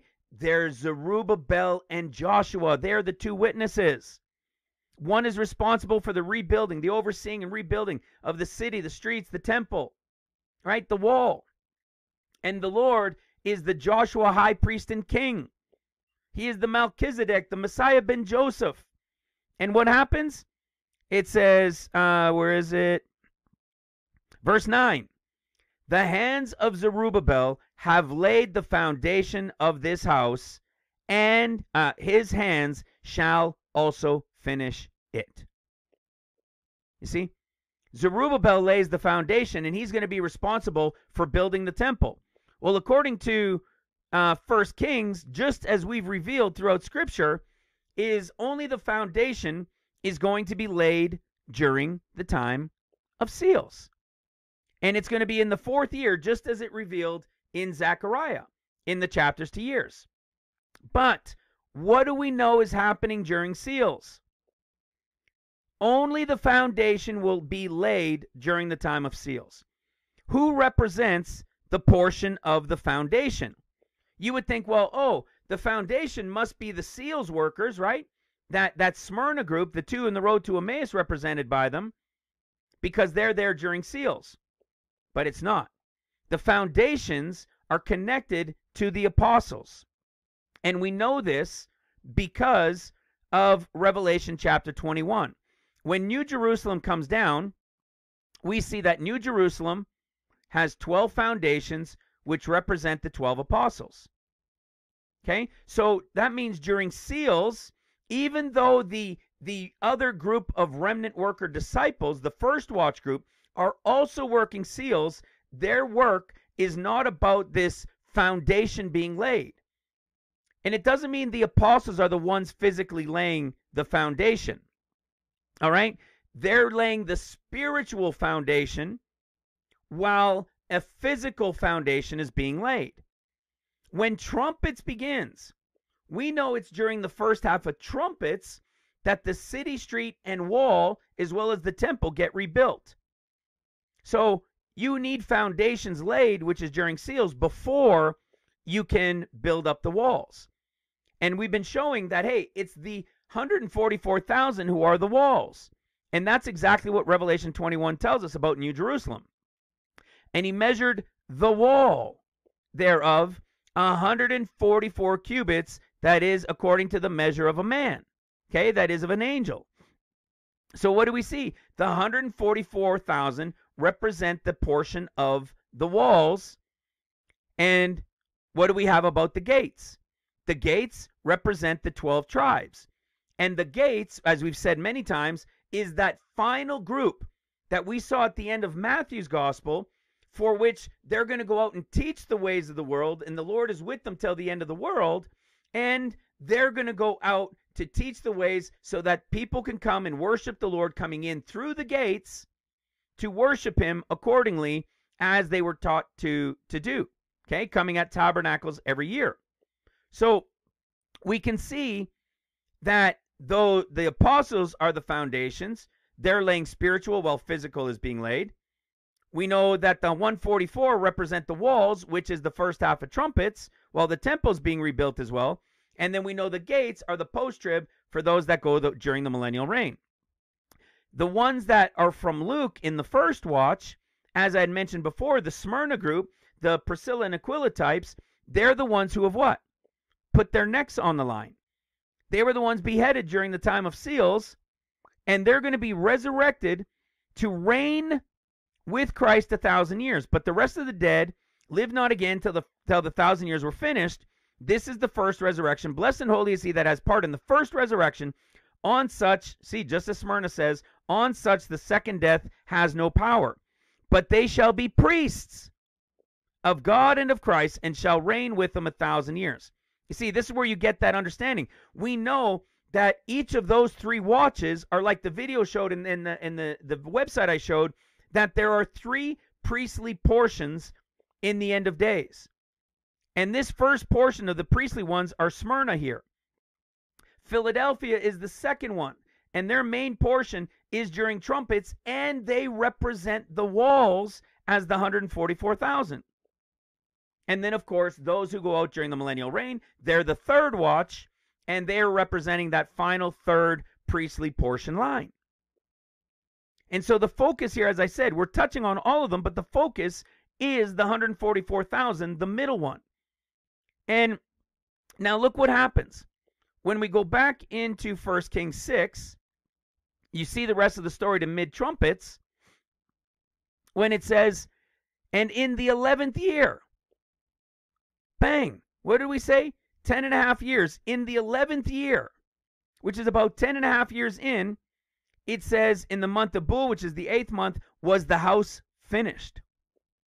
So it took 7 years to build from the 4th year of the foundation that was laid, and then it took 7 years, which brought us to in the 11th year, about 10.5 years in, for the temple to have been built, which is with the city and the wall as well. How do we know it's with the city and the wall? Included with the temple? For that, all we need to do is to go to Daniel chapter 9. In Daniel chapter 9, starting in verse 25, know therefore and understand that from the going forth of the commandment to restore and to build Jerusalem unto Messiah the Prince, which means, just like we said, we know Jerusalem is the first place to get attacked when the 14 years begins. Haifa and Tel Aviv at the beginning of the 50, at the end of the 50 days, Syria is coming, they're going to destroy Jerusalem. And there's going to be a commandment to restore and to rebuild Jerusalem. But it's going to take what? 7 weeks of years. The only thing that's going to happen in those 7 years is within the 4th year, the foundation having been laid by the modern day Zerubbabel and those who were brought back in with him to do it. You see, comma, and. What most people believe is that the description that comes next with this 62 and 1, they believe it's all connected to this same week. It's not how it works. It's 7 weeks of years, comma, and, which means separate and addition to. These are the 7 years of seals. And then you have comma, and the 62 weeks, which is about 3.5 years. 2 weeks is 2 years, and 60, which is 60 in represented weeks, would be 60 weeks, which would be a year and 2 months, which gives you about, 3 years and 2 months. All in all, that's why I always say about 3.5 years of trumpets, which is a total of about 10.5 years, just like the cutoff that you saw in Psalms 90 and 10, just like the time it took to rebuild that you saw in 1 Kings 6, 37 and 38. And so what's going to happen during this first about 3.5 years of trumpets? The street shall be built again, and the wall, even in troublous times. Until what? Well, we know that the temple is also being built. Now we also know that the street and the wall is also being built. And after the about 3.5 years of trumpets, Messiah. Remember, because he was here as high priest and king, he's cut off. And there's a war that goes against him. See, the enemy is going to, at the cutoff, which is 10.5 years, is now going to go after them with a flood, just like Revelation 12, 13, 14. Right? Revelation 12, verse 13 and 14. And then unto the end of the war, like Revelation 11. The war is going to go from when Messiah is cut off. This war is going to last 2.5 years against the two witnesses who are connected to the modern day Zerubbabel and Joshua Yeshua, the high priest and king Melchizedek. That's the time of the cutoff. It's the exact same time when he says, I saw Satan cast down, fall like lightning. It's when the 144,000 are given that additional power. And when it says, then Satan knows, is it filled with wrath because he knows that his time is short, that's because of what we saw in Daniel chapter 12. The time that he has that short is only 2.5 years of the final 3.5 years. Because in Daniel, once that 2.5 year war is over, what happens? Messiah, the two witnesses, are killed. And people think, oh no, that's so crazy to say. Messiah is going to die again. Yes, and I'm going to, as we bring this to an end, you're going to see why he must die again. It is because of a portion within the 144,000. But it's not all just because of that one person, priestly person, in the 144,000. It goes all the way back to the beginning of the law. And it covers all of them. So we see that when Messiah is cut off 10.5 years, it lasts 2.5 more years. During those 2.5 years is when those guys had the power, and the serpents couldn't hurt them and everything else for the 144,000. And this war that comes to an end is the 2.5 years when Satan saw and knows that he has but a little time and it was filled with wrath. It's going to last 2.5 years. Until what? Until Messiah returns to confirm the covenant that he made at the beginning of trumpets with all nations. At the end of the 7th year of seals, starts trumpets, he made a covenant with all nations. He had to break it when he was cut off because Satan was cast down, the pit was open, and war broke out against him and the two witnesses. And so he had to break his covenant. when he comes back at the final 14th year, feet down on the Mount of Olives, he's going to confirm the covenant for that final week that he made. That's what's actually going on. And so when this Messiah cutoff happens, we know that it's when he breaks his covenant. Well, if we go again to Zechariah, and we saw in chapter 4 that in chapter 4 was when the foundation was being laid, we come to chapter 8, which again is our chapters to years. Chapter 4 of Zechariah, the foundation was laid. Chapter 8 of Zechariah, what do we see in chapter 8 of Zechariah? The Lord is now there. He's on heavenly Mount Zion. It's the mountain of the Lord, right? We saw the 144,000 were there in Revelation chapter 14 with the Lord. And what does he tell them? Let your hands be strong, because they're going to start rebuilding, right? You which heard the words by the mouth of the prophets, which were in the day that the foundation of the house of the Lord of hosts was laid, that the temple might be built. Because now they're going to start rebuilding the city, the streets, and the temple is going to be laid on the foundation that was laid during seals. So we know it starts and directly in our chapters to years at the start of trumpets. And then how long is it going to take to build it? About 3.5 years. Foundation was laid in chapter 4, and then you've got your total of what? Your 7 years to build it after the foundation was laid. So that would mean if we come to chapter 11 of Zechariah in order prophetically in the end of days, in the chapters to years, we should see then the same thing where now the temple is complete, but now Messiah needs to break his covenant because Satan's been cast down. And we see in Zechariah 11, the vintage of old which has come down is Satan that's been cast down. And what does the Lord need to do? Verse 10, I took my staff, even beauty, and cut it asunder, that I might break my covenant, which I had made with all people, and it was broken in that day. Every single place in the 11th year, right? 10 and soon, 7 and then about 3.5 years. 11 years, in the 11th, in the 11th, in the 11th, in the 11th, over and over and over and over and over again.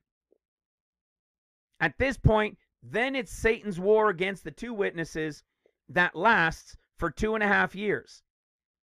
And we saw, as we said in Revelation chapter 9, that the 144,000 were now, having been sealed by God, can't be hurt by these things. We know that they have powers over these things. And it would appear that somewhere in all of this, there's been a fall, a corruption by a portion, either a person or a group of people within the 144,000 priestly line of the second watch that were under Messiah, who was their high priest and king. And how do we know this? It again brings us to the chapters to years. If you go to the story in Luke or Mark, when it comes to the money that Judas was given, in Luke and in Mark, you don't read anything except that money was given to Judas. There is no amount of money being declared. Only in Matthew's Gospel, chapter 26 and 27, do we know that he covenanted with them the exact amount, which was 30 pieces of silver. Okay? In chapter 26 and in chapter 27, it says it again. See, for 30 pieces of silver that he was valued at, for the children of Israel did value. They gave him the money into the potter's field. Right? We all know that story. Only Matthew's Gospel tells us that it was the 30 pieces of silver. And it says it more than once. But in the other Gospels, it doesn't. This is prophetic insight as to why one says it and the other two do not. Why didn't one of the other two say it and not Matthew? There's always purpose when it comes to the Word of God, obviously. And the reason it's in Matthew is because Matthew is prophetically the picture of what in the end of days? The time of trumpets. right? It's the time of trumpet judgments. They've been removed from the land during seals from the first attack, from the attack on Jerusalem when the 14 years began. They're removed from the land. Only a portion with Zerubbabel are brought in to rebuild and only get the foundation laid until the Lord is coming at the end of the 6th year of seals, seals the 144, the great multitude rapture happens, he makes a covenant with all nations, and now trumpet judgments begins. This is Matthew's portion in the scriptures. So it's no surprise that in Matthew's gospel only, we see the covenanted amount that Judas got, which was 30 pieces of silver, right, cast in the potters and so forth for the field. Well, do you think that it's a mystery as to why the time of the cutoff, which is Zechariah chapter 11, when the first woe, which is the 5th trumpet, opens, when Satan's been cast down and the pit is open, when the 144,000 can't be hurt by it, that we see when Messiah cuts and breaks his covenant that he had made with all nations. Why is he doing it? Because the one represented, the typology of the son of perdition, who is the one who, for the 30 pieces of silver, that I was praised, verse 13, and the Lord said unto me, cast it unto the potter, a goodly price that I was prized at of them, and I took the 30 pieces of silver and cast them into the potter in the house of the Lord. Just so happens 30 pieces of silver is mentioned in chapter 11, 10.5 year mark of tribulation, 3.5 years after the city and streets and the temple were built. And the Judas character is the typology of the one who what? Who fell. He fell, and he fell and did it for 30 pieces of silver. And here we are in chapter 11 of Zechariah, directly connected to the portion of trumpets, which is Matthew's time, and it's directly connected to Judas when he received 30 pieces of silver. You seeing what's going on? If it's happening during trumpets and it's happening during this group, it's connected to the 144,000, meaning something is going to happen to a person or a group of people amongst the 144,000 who will fall. Let me show you this example. When we saw at the end of Mark's discourse, we saw how that the conversation being had was a pleasant conversation, and it was to the Luke group who was working till the end of that 6th year of seals, right? Before, as he appears unto them in another form like Mark 16, and then he goes to the 144. When he goes to the 144, of course, we see that he railed on them because they weren't ready, believing these workers that were there during seals. And so they're going to know that it's connected to the day and hour, but they won't know what exact day what time it's going to be at. But they're aware. And that's why they were able to go and tell the end of Mark 16, that next group of workers, because they were aware. But of course, they denied, whatever, not knowing the day and hour and so forth. But when you go to Matthew, and you go to Matthew's discourse, who's the group that's working during Matthew's discourse, which is trumpets time? The 144,000. And he railed on the 144,000 from the beginning because they weren't prepared. They didn't believe the testimony of the seals workers. And so now we know that they're working during the time of trumpets, which is grapes time, and they're the first fruits of the grape harvest. And what are they doing?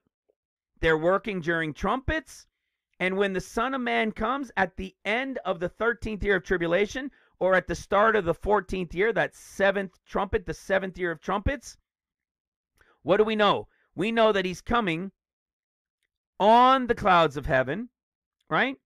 Everybody will see him from one end unto the other as lightning, and he's coming, of course, on the day and hour that no one knows, because the 14 years with the attack from Syria and Jerusalem's destruction will start on the day and hour no one knows. He'll come at the end of the 6th year on the day and hour no one knows to start the 7th. At the end of the 13 years is the day and hour no one knows, because it's the end of exactly 13 years. It'll be on the day and hour no one knows, which is the Feast of Trumpets. And listen to what he tells them. Watch this. This same conversation, listen to what it says. Matthew 24:48. So here we are. We're now at the end of the 13th year of tribulation, the 6 years of trumpets. Remember what happened? They rebuilt the city and the streets and the temple. And what was being rebuilt? The city, the streets, the wall, and the temple. Zerubbabel oversees it. He is the one who will finish rebuilding as the one who laid the foundation. He's anointed as one of the two witnesses to finish the rebuilding of it. And Messiah ben Joseph, Yeshua, Melchizedek high priest, who is the high priest over the 144,000 who are his priestly line, that son's with them.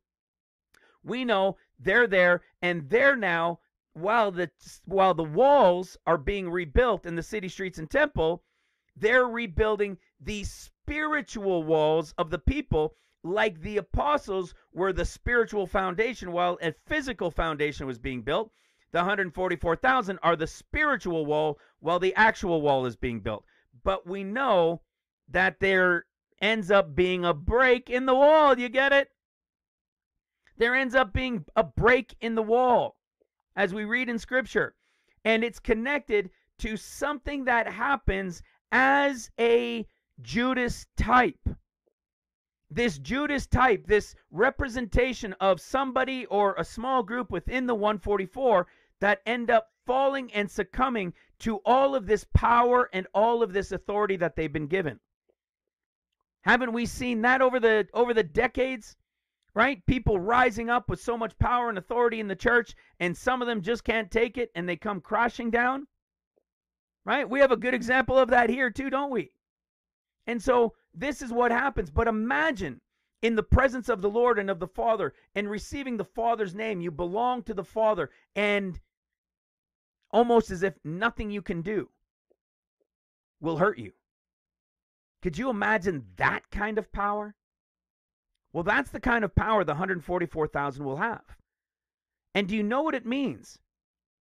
It means that the 144,000 can't be lost forever. Do you know that?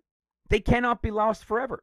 So here we are, having understood that that's what was represented during the first half of trumpets, the wall, the city, the streets, the temple being rebuilt, while the 144 are the spiritual walls being rebuilt. And then at mid-trumpets, about 10.5 years in, Satan's cast down, the pit is open, the 144 won't be hurt by it, clearly telling us and showing to us that the 144 worked during trumpets. And what do we know? This war breaks out against the two witnesses. The 144,000 have this power. I'm not sure what they're doing, maybe fighting off different demons, doing different things. But it would appear that in that period of time of trumpets, there is a fall by one or by a small group. Remember, they were railed on, as I've said a number of times, at the end of Mark, for that watch group representing the 144, which is the second watch. They're the ones who work during trumpets, and the end of Matthew's gospel, Matthew's discourse in chapter 24, is that final returning of the Lord of the 13th year or the end of the 6th year of trumpets. And listen to the report that's given here. In verse 48, Matthew 24. But and if that evil servant shall say in his heart, my Lord delays his coming, and shall begin to smite his fellow servants, which means there's going to be an evil servant, at least one, who's going to be like, oh, he's never coming back, he's never coming back. Because remember what happened. He's going to, the war breaks out against him, right? So you will have seen, you will have been in the presence of your Lord as the 144,000, in the presence of the Lamb, in the presence of the Father, thinking everything is now set up, you've got all this power, Satan is then cast down, Messiah gets cut off. And you've got all of this power and all of this authority that was given to you. And then Messiah gets killed. What? You see? They're going to be upset, they're going to get prideful, whether it's one, this says that evil servant, singular, but whether it's one or represented as more than one, it's the same as the Judas type. Did Judas go and do this? Did Judas turn around and start smiting all the other fellow servants? The other apostles and disciples? No, of course not.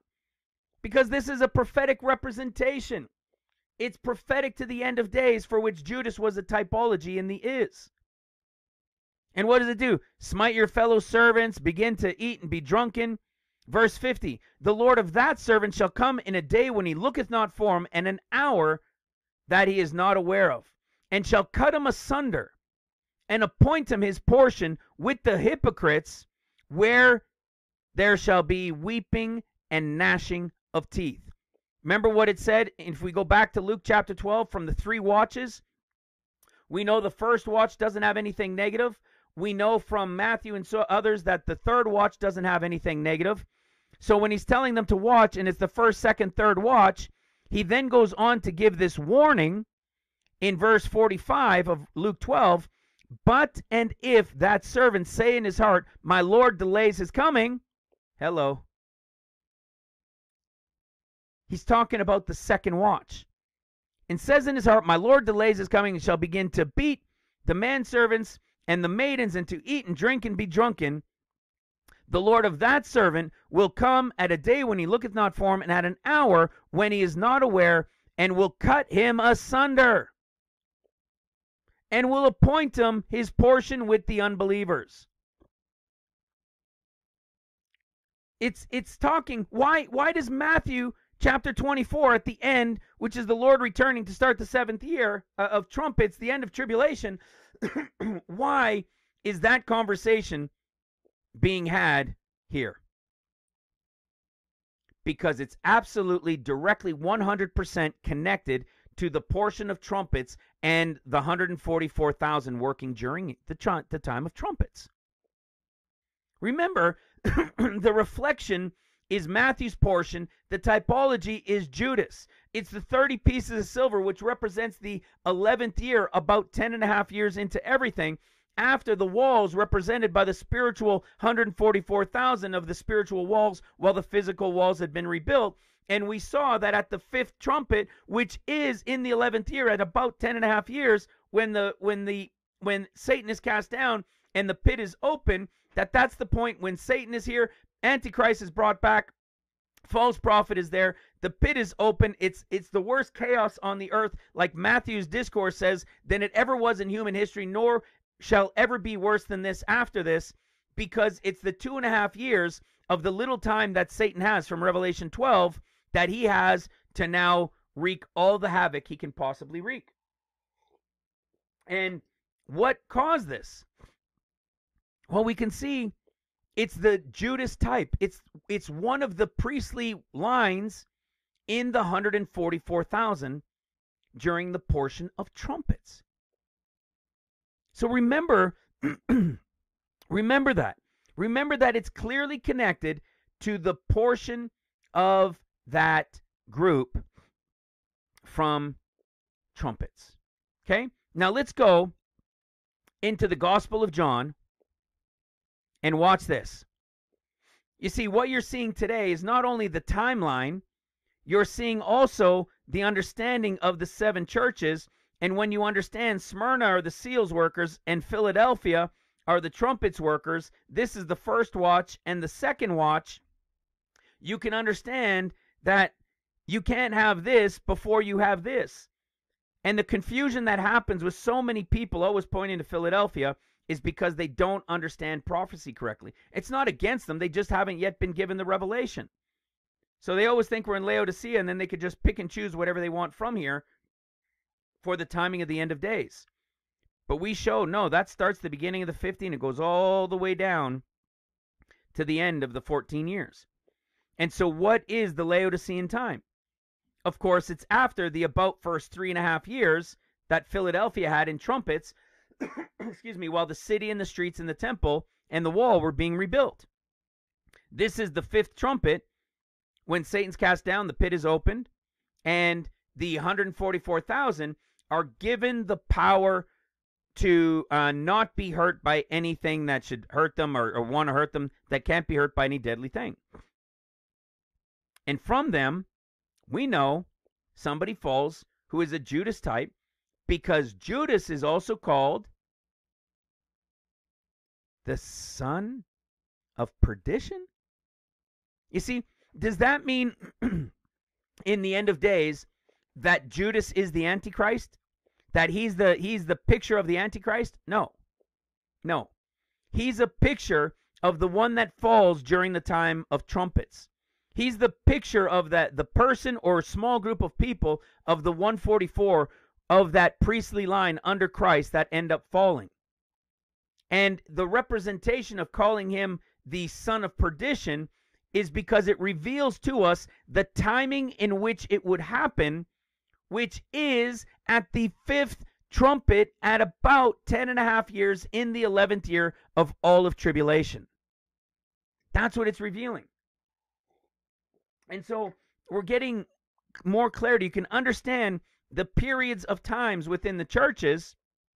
You can also come to understand much more clearly these points within the chapters to years that give us all of these clues in the prophetic end of days within their chapters. So now watch this. We're going to go, we showed how the Lord receiving them into paradise in chapter 14 was directly related to when he receives that great multitude into paradise in the 7th year of seals. Now, we're going to cover the trumpets of John chapter 15 through 19. You can even say 20, but John 15 through 19. Okay? Now, let me start by first going to what I was sharing with you guys in the beginning, in which many of you guys know from the differences in the discourses.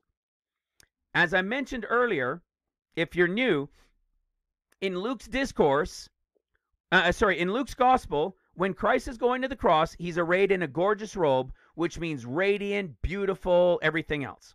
Okay? That gorgeous, beautiful, radiant is white like the bride. That's the pre-trib Gentile bride. And from it, a group is chosen to work during seals. And then the Mark portion, so the ones that are working during seals, they're not purple, they're the white ones. They're the ones shedding the Lord's white, and they are part of the white gorgeous robe of the pre-trib group that was taken. And then at the end of Mark's gospel, we see when Jesus is going to the cross, he's arrayed in purple. And he's arrayed in purple as a representation of the Mark group, those who are the left behind church, which represent purple, who endured seals. They're the purple.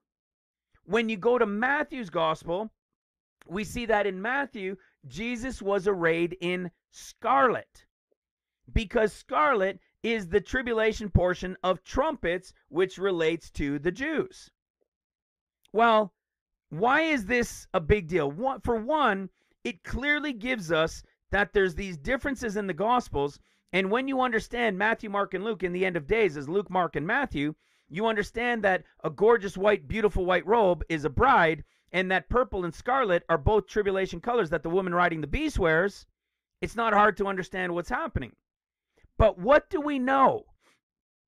What do we know from this group? Let me show you about this purple. We know that in Revelation chapter 7, as I had shown, we know that the 144,000 are sealed from among men on the earth before the great multitude rapture happens. When it came to the pre-trib, we know that there was a group of pre-trib workers who were informed before the pre-trib happened. They were the first fruits of the wheat harvest from the first fruits being taken to the third heaven. And this group is the first fruits of the grapes who are going to help bring in the great multitude of the wheat harvest. They are not wheat, they are grapes, but they are sealed from among men on the earth before they go to the throne, before they go to paradise where the Lamb is. And so they're being sealed, even though they're the first fruits of grapes, they're being sealed to help bring in, because the wheat workers need help because it's such a great number of people. Okay? So we know that they're happening at first. So what are they? They're part of the purple. They were part of the people that were here during seals. So they're part of the purple, which is all of this group during the time of seals, and they were here during the time of seals. So what are they? They're part of the purple group. So when we see in Mark's gospel that Jesus was arrayed in purple, and we know purple is part of the tribulation colors, we know that this is the group that went during the time of seals. I want you to remember that, because this purple is 4209. And what we're going to do now is we're going to go into the Gospel of John. So Luke was gorgeous white, Mark is purple for the people during seals, and then for the people during trumpets, Lord is represented in Matthew's Gospel as scarlet. Okay? Now we're going to go to John 15. John 15, as you can see, is the time of the beginning of trumpets. So if it's the time of grapes, and the 144,000 were the first fruits of the grapes chosen from among the people before the great multitude rapture, then they're also purple, right? Because they're from the purple group, but they were chosen from the purple group as the first fruits of the grapes, who are going to now be with the Lord and are going to work during trumpets.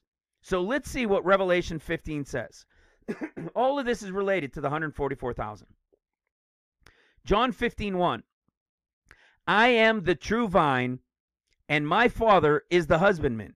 Listen to this. Every branch in me that bears not fruit, he takes away. Remember what I said? There's always like this warning. There's always this, be careful to these guys. He unbraids on them. He's warning them. It's as if he's aware, obviously, that these guys need to be reminded regularly to do as I'm about to tell you. And if you do, everything will be okay. But why is he always doing it to this group, which is the second watch, 144,000? You see? Because of their stiffness, their stubbornness. So it says, every branch in me that bears not fruit, he takes away. And every branch that bears fruit, he prunes it, that it might bring forth more fruit. Now you are clean through the word which I have spoken unto you. Abide in me, and I in you, as the branch cannot bear fruit of itself, except it abide in the vine. So again, what's happening? He's now telling them, hey, don't try and go out on your own on this, because nobody can bear fruit unless it's connected to me. Another kind of little warning to this group. No more can you except you abide in me. I am the vine, you are the branches. He that abideth in me, and I in him, the same bringeth forth much fruit. For without me you can do nothing. Listen to this. If a man abide not in me, he is cast forth as a branch. Remember what happens? They get cast out, right? Weeping and gnashing of teeth. He is cast forth as a branch and is withered. And men gather them and cast them into the fire, and they are burned. If you abide in me, and my words abide in you, you shall ask what you will, and it shall be done unto you. Okay, we don't really see much of that, right? So a lot of people like to say, oh, well, you see, we can just ask the Lord what we will. A lot of prosperities will say that. We just need to ask the Lord, and he'll do what we ask him for. No, this is clearly speaking to a very specific group of people and does not apply to everybody. Okay? Oh, it would be great, and there's applications of it in a spiritual sense in our daily walk. But looking at it for what it says, it is clearly speaking to a group of people from the is, and prophetically speaking to a remnant group of workers in the is to come. Herein is my Father glorified, that you bear much fruit, so shall you be my disciples. Listen to verse 13. Greater love has no man than this, that a man lay down his life for his friends. And then Christ says, you are my friends. So if he's speaking to the grape ones, being the vine and the branches, and they're to bring forth fruit because they're part of the first fruits of the grape harvest, then the Lord is saying, look, no greater love has anybody than to lay down his life for his friends, and you are my friends. Jesus is saying, I will willingly lay down my life for you guys. In the prophetic, we know because that's exactly what he's got to do, but there's a reason for it. And yes, it's because of the Judas type, which represents this priestly person or group during the time of trumpets in the 144. Yes, it relates to them, but is it only for them because of what that one person or that small group did? It's not only for them, and I'm going to show you as we go a little bit further in. But listen to what is said here. This is pretty profound and kind of makes you just say, whoa. Because in verse 14 of John 15, it says, you are my friends if you do whatsoever I command you. Yikes, right? Only the Lord can get away with that one, right? Could you imagine telling that to your friends? Hey, if you're going to listen to what I'm trying to get you to do here, then you can be my friend. Imagine opening a conversation like that. Yeah, see you later, dude, right? But these guys are aware it's the Lord. You see, the 144 know it's the Lord. Everybody who is a remnant worker, they will all know that this is the Lord, the creator of all. Okay? So, but he tells them, look, you're my friends. I'm willing to die for you if you do whatsoever I command you. Henceforth, I call you not servants, for the servant knoweth not what his Lord does. But I have called you friends, for all things that I have heard of my Father, I have made known unto you. You see everything this group gets? This is all about the 144. Everything that the Son was made known by the Father, this group gets. They have the Father's seal. Why would they have the Father's seal and not the Son's seal? Well, because they belong to the Father, and the Father gave them to the Son.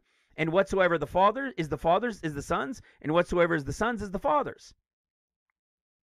Hello. You have not chosen me, but I have chosen you and ordained you that you should go and bring forth fruit, and that your fruit should remain, that whatsoever you shall ask of the Father in my name, he shall give it you. Verse 20, remember the word that I said unto you, the servant is not greater than his Lord. Kind of another warning, right? If they have persecuted me, they will also persecute you. If they will also persecute you. If they have kept my sayings, they will keep yours also. Okay? Watch this. Now we're going into the second year of trumpets. Okay? Chapter 16. Wait till you see what it's said about here. Okay, he's starting to tell them, he's starting to prepare them that he's about to leave. Okay, that he's gonna have to depart from them. Verse 7, nevertheless, I tell you the truth, it is expedient for you that I go away, for if I go not away, the Comforter will not come unto you, but if I depart, I will send him unto you. Watch this. Verse 16, and you find out that he's saying it over and over and over again.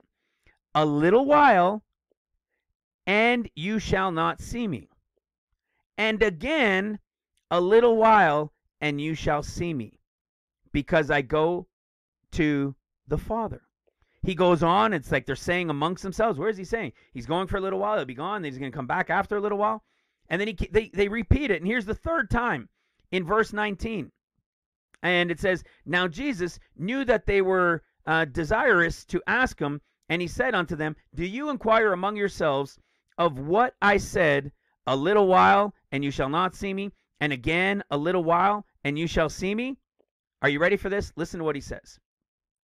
Verily, verily, I say unto you, that you shall weep and lament, but the world shall rejoice. But the world shall rejoice.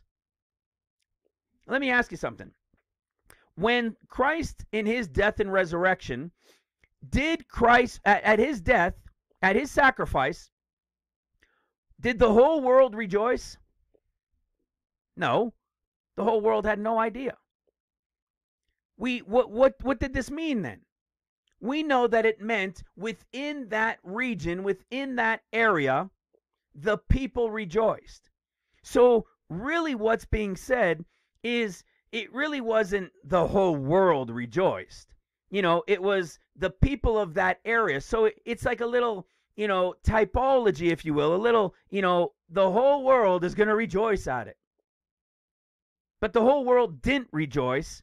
It was just a group of people who were in the area at that time and that heard and knew about it. But what does it say? Remember, we know these things are prophetic.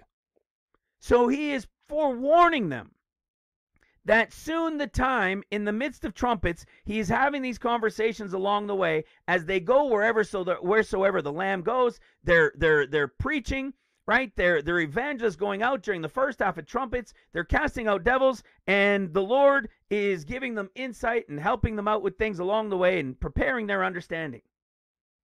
And he says, you'll lament and weep, but the world shall rejoice.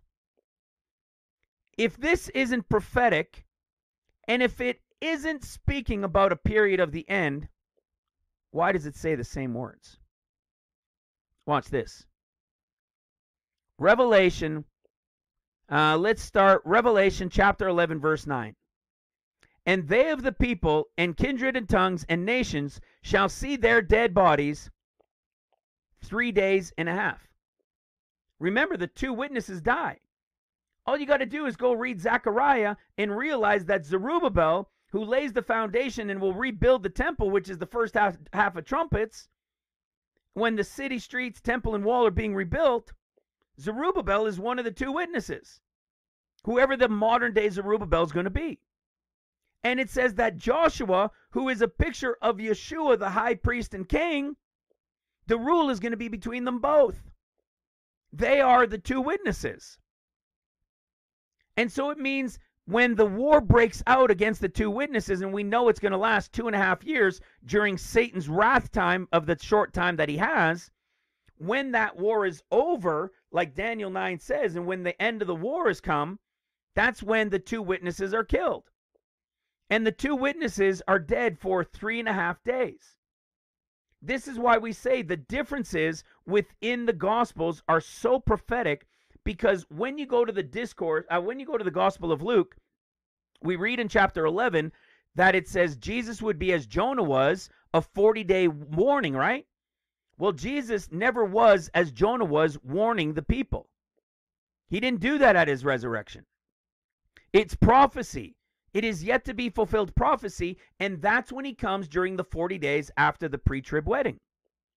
And then in Mark, he says, no sign shall be given to you, and he got in the ship and he left.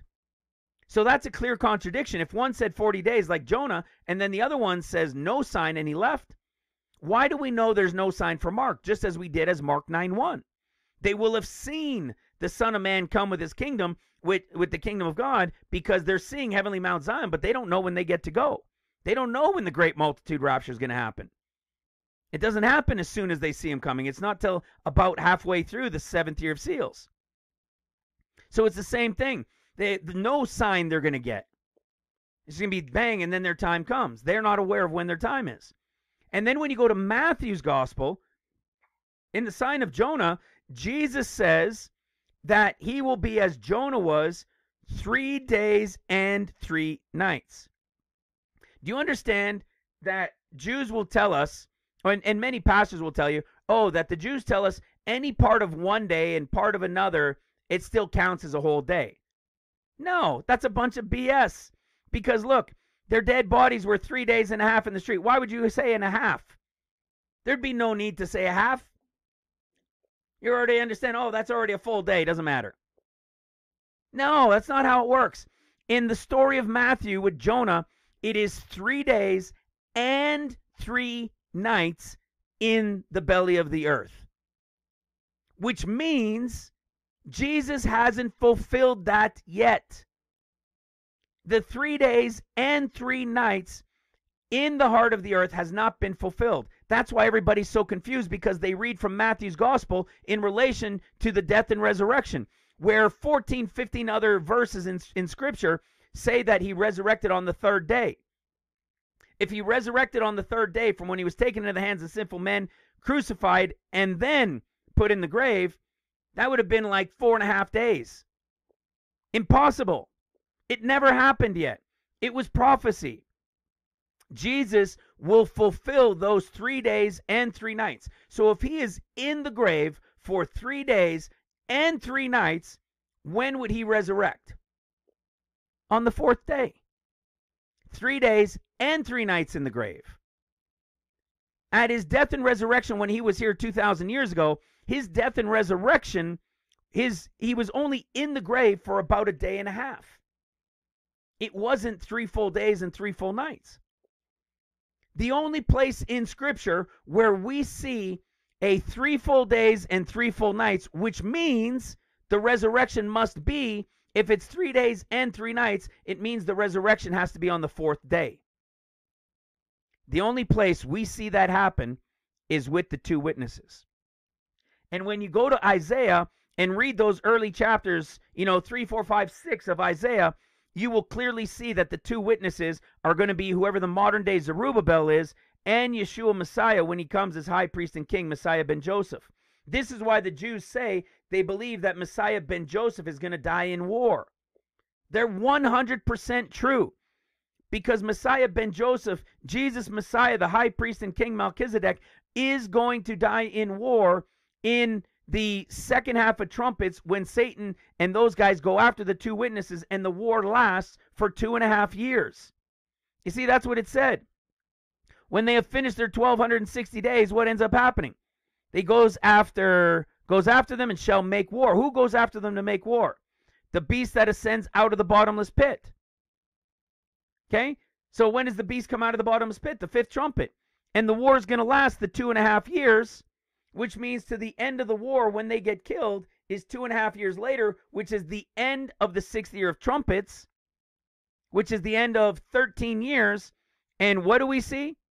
Here's where they were killed, right? We see where is it? We see where they were killed, 3.5 days. And then we see it's the end, right? It even says in the same hour, right? They resurrected and boom, in the same hour. So this is right at the end of the 13th year of tribulation, right at the end of the 6th year of trumpets, the end time of that 6th woe. Exactly as Scripture has shown, which is the time of the end of Satan's 2.5 years. In the second half of trumpets of the 3.5 that remained. But what did it say? In John chapter 16, for the reason I brought you to this, what did it say? Jesus said that the whole earth shall rejoice. Well, look what happens. Here's the 2 witnesses, Zerubbabel and Yeshua Messiah dying. And what happens? Revelation 11 verse 10. And they that dwell upon the earth shall rejoice. And they that dwell upon the earth shall rejoice over them and make merry and send gifts. Did you see that? Let's go back to John chapter 16 and let's read that again. Verily, verily, I say unto you, that you shall weep and lament, but the world shall rejoice. The earth shall rejoice. The only place in all of history, future and past and future, where the whole earth, the actual literal whole earth will rejoice, is when the 2 witnesses are killed. He was prophetically telling you he is one of the 2 witnesses, and it's at his death that the whole world will rejoice. See that? Amazing, amazing stuff, guys. John 16:23. And in that day you shall ask me nothing. Verily, verily, I say unto you, whatsoever you shall ask the Father in my name, he will give it you. You see, it's all over the place. All of this power that they have. I came forth from the Father, and I am come into the world. Again, I leave the world and go to the Father. Verse 32. Behold, the hour cometh, Yea, is now come, that you shall be scattered, every man to his own, and shall leave me alone. And yet I am not alone, because the Father is with me. Look at this. Now he's warning them that the time is going to come, which is what? When he's taken into the hands of sinful men, right? So this prophetic picture of when Satan is cast down, right? That's what all of this is. They've got these powers. They're sealed by the Father with the Father's name. They have all these powers casting out devils that they were doing in this first half of trumpets. And in this conversation, he's warning them that the time is coming. He's going to be cut off and be gone. But don't worry, you're going to see me soon again after that. Soon I'm going to be gone, but then soon I'm going to return. And he says, and what's going to happen at this point is I'm going to be you guys are going to be scattered when this happens. Well, what is this scattering that happens? Watch this. Remember Daniel chapter 12? The 144,000 are scattered when? When everybody gets scattered, just like Revelation 12, Daniel 12:7, which is in the 11th year at the mid trumpets time, when the Judas has now deceived the Lord and it's made known, right? The prophetic typology of the son of perdition. When does it happen?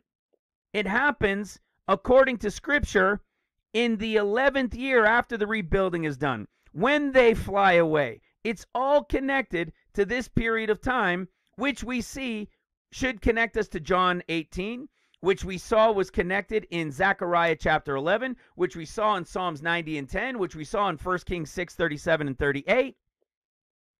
He's warning them of that time. And when is it?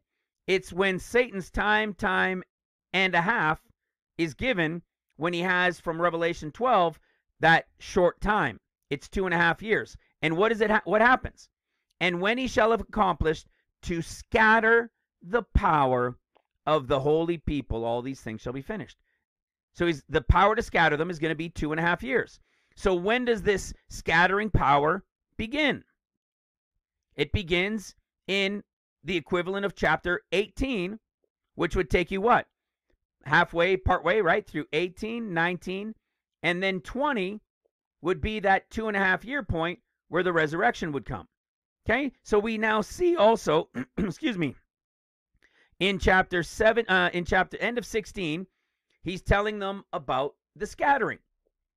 Well, that's because that's, again, another warning of what's going to come when Satan is cast down. Now let's see. Let's go to chapter 17.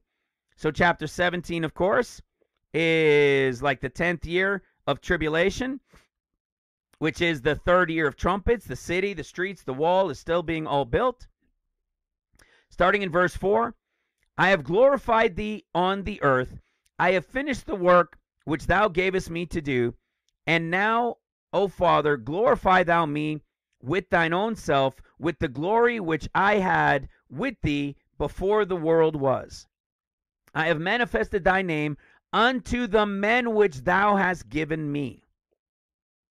Unto the men which thou hast given me out of the world. Thine they were, and thou gavest them me, and they have kept thy word. You see what's happened? We know that the 144,000 are the Father's because they're sealed with the Father's name on them. And the Father has given them to the Son during this portion as this priestly line. Remember, in the third heaven, in heaven, it's the priestly line that's before the throne, serving the Lord. That's them. And then it says, verse 7, now they have known, listen to this, now they have known that all things whatsoever thou hast given me are of thee. Verse 9, I pray for them, I pray not for the world, but for them which thou hast given me, for they are yours. And all mine are yours, and yours are mine, and I am glorified in them. But now I am not come into, but now I am no more in the world, but these are in the world, and I come to thee. Holy Father, keep through thine own name those whom thou hast given me, that they may be one as we are one. You see all this real strong conversation of the Son to the Father praying over this group that the Father gave him. Praying over them. You know what it really strikes me as with the 144,000? I believe that they're probably going to be younger people. And when I say that, I mean like maybe late teens, early 20s. It seems to make sense as to why they're stubborn, right? We could see they always need this strengthening, even with all this power and authority that's being given. They need the extra prayers over them, but of course we know they're going to need it because Satan's going to be cast down and it's going to be a crazy time. We saw that in Luke chapter 10, when this mid-trumpets time that's coming up, as when Satan is cast down, we see he gives them all this power over the enemy and everything else. And he says, notwithstanding in this, rejoice not that the spirits are made subject to you, but rather rejoice because your names are written in heaven. And he says, I thank you, Father, right, Lord of heaven, that you have revealed these things unto babes. Okay? He's revealed them unto young children. And it doesn't mean little baby kids. I believe what we're seeing is that the 144,000 are much more likely to be a younger group of people. You may have heard that said before. I've heard it said, that the Jews have a Cohen line of people in different parts of the world in mysterious, secluded locations around the world, and they've had them for centuries. And they're being taught none of the things of this world, but only Torah and how to be obedient and follow Torah. And they've said that they're their 144,000. And when they reach the age of 20, then they can no longer be there. They move on and they go into different fields of work. But there's always a group of 144,000 in parts of the world, Jewish people, that are being prepared at all times. They're taken from birth from the Cohen line and raised in those places. So it's pretty wild to see. And you've probably heard other pastors say that, when this all happens, it'll be a group. I could see the young people, right? Whatever the new generation, that they would be the ones. And I've been having this sense of that lately too. Excuse me. They're not little kids, but they're late teens, 19, maybe to 20 years old. It would appear relates to the 144,000. And it may be one of the reasons too that it says that they're virgins. So they will literally be virgins. And in literally being virgins is because they would still be younger as well. Okay? So that would seem to line up with all of this warning and all of this, stubbornness that they have, like teenagers have. Right? So even though in the presence of the Lord there's these things that are happening, but they belong to the Father, and we could see in all this they've been given to the Son. And he's praying over them and praying over them and praying over them. And here we are in John chapter 17, which is the 10th year. So the city, streets, temple, and wall that Zerubbabel's building is about to be coming to an end. And look at what we see in verse 12 of John 17. While I was with them in the world, I kept them in thy name. Those that thou hast given me, I have kept, and none is lost. I like that, right? None is lost. But, how often do we see that, right? I didn't lose any of them, Father, except the son of perdition, that the scripture might be fulfilled.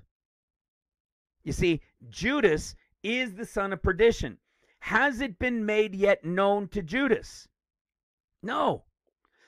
But Jesus knows it's already in his heart. He's already been taken by Satan, and it's already in his heart. But nobody knows this yet. So this Judas, son of perdition typology, this representation of the one that falls within the priestly line of the 144,000, the Lord is now aware in the midst of trumpets that this is going to happen. And of course, we know that he's aware of it, right? But now this is where we see him where it starts to take place. So let's keep reading. Verse 15. I pray not that thou shouldest take them out of the world, but that thou shouldest keep them from the evil. Okay? And we know who the evil one is. Verse 19. And for their sakes I sanctify myself, and they also might be sanctified through the truth. So we're seeing they're being sanctified and all these blessings from the Lord, yet he knows in the midst of them there are those, or the evil one that's fallen away. Verse 22. And the glory which thou hast given me, I have given them, that they may be one as we are one. Verse 24. Father, I will that they also, whom thou hast given me, over and over and over again, you see, be with me where I am, that they may behold my glory which thou hast given me, and for thou lovest me before the foundation of the world. Verse 26, the last one, in chapter 17. And I have declared unto them thy name, and will declare it, that the love wherewith thou hast loved me may be in them, and I in them. All of this is this conversation to the 144. All of this additional strength and prayer over the 144. Do you know why it's also so strongly prevalent over them? Because it's the midpoint coming up. It's the midpoint of trumpets. It's that, you see, we're in chapter 17. By the time we get to chapter 18, it should be the prophetic picture of the time of the abomination of desolation. The city streets, wall, and the temple have been rebuilt, and it's time that Satan is now cast down, the pit is opened, the son of perdition is now being exposed. He's going to go stand in the holy place because the temple has now been rebuilt. This is the second half of trumpets. This is the 10.5 years in the 11th year. And what is the 11th year? Well, to the chapter of John, it would be chapter 18, which would mean this should be the point. As Zechariah 11, when Judas, who as Matthew 26:27 and Zechariah 11, in representing the money that Judas was, we should have a prophetic picture in the understanding of chapters to years that this is now where Judas has made the betrayal. He knew it, Jesus knew it, and still continued to pray over all of them, even though he knew that Judas had already been fallen and been corrupted in his spirit. But where does he get betrayed? It should be chapter 18, which is this period of time here. Mid-trumpets, at the fleeing into the mountains again, because now Messiah is being cut off, and the 2.5 years of Satan's wrath, with the Antichrist declaring himself God as the son of perdition, happens in the 11th year after everything is rebuilt. So let's go to John chapter 18, which comes next, and look at what we see. 18 verse 1. When Jesus had spoken these words, you see, he had been speaking, praying all these things over them. When Jesus had spoken these words, he went forth with his disciples over the brook Kedron, where was a garden. You see, again, the garden portion you're only finding in John here at this point, which is perfect, because it's the garden which, you see, heavenly Mount Zion, paradise, came down. And it says, which was in a garden, into the which he entered, and his disciples. Verse 2, and Judas also, which betrayed him, knew the place, for Jesus oftentimes restored thither with his disciples. Judas then, having received a band of men and officers. Verse 5, they answered him, Jesus of Nazareth. Jesus said unto them, I am he. And Judas also, which betrayed him, stood with them. When did Judas reveal his betrayal. Chapter 18. Chapter 18. When is the cutoff of the betrayal? Zechariah chapter 11. 70 to 80 years, then soon, which is in the 11th year, 10 and a half years.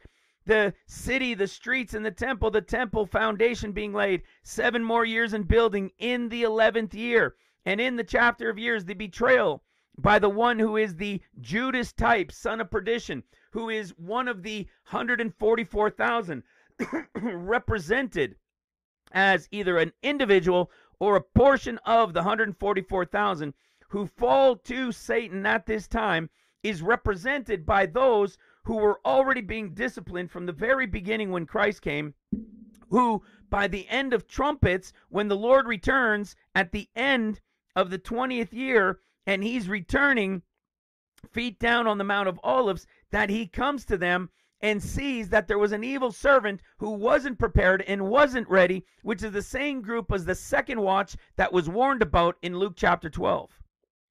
It is the priestly line of the second watch group.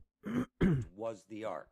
It is the priestly watch line of the second group, the second watch that caused and did this fall. And look at how it's John chapter 18. John chapter 18 is a represented picture of in the 11th year. And in the physical, what happened to Christ? We know that when he was taken into the hands of sinful men, excuse me, he was taken into the hands of sinful men. He was beaten, imprisoned, right? Kicked and so forth.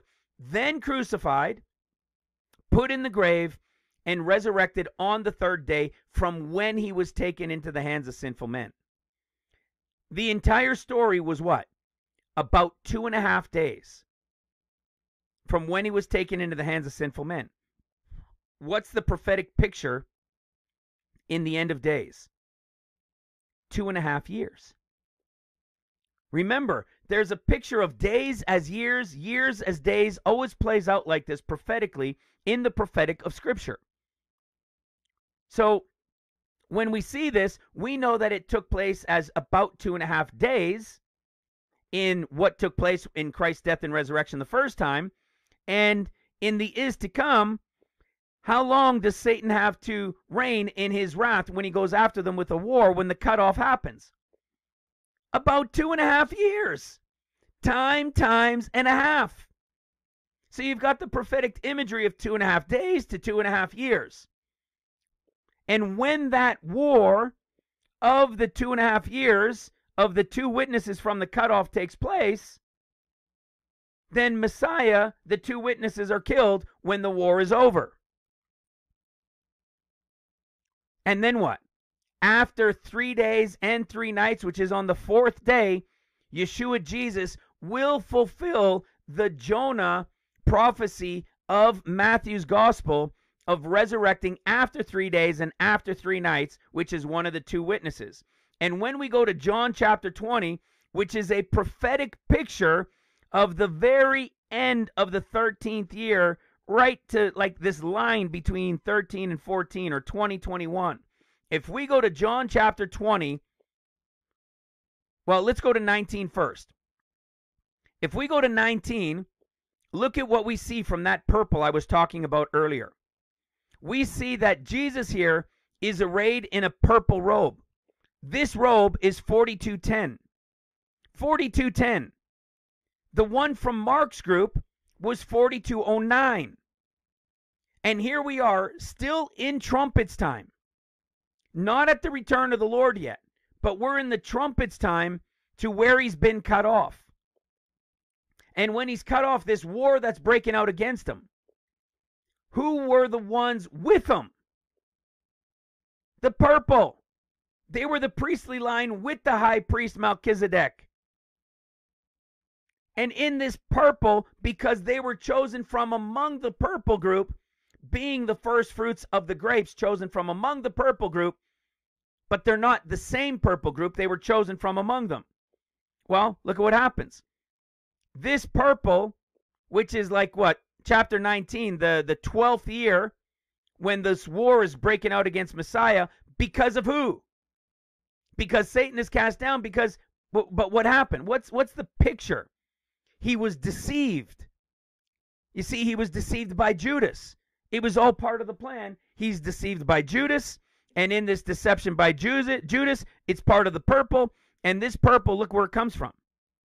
This purple, 4210, comes from the purple of 4209, just like the 144,000 came from the group of men that were sealed first from the purple group. They were a representation of a portion of that purple group.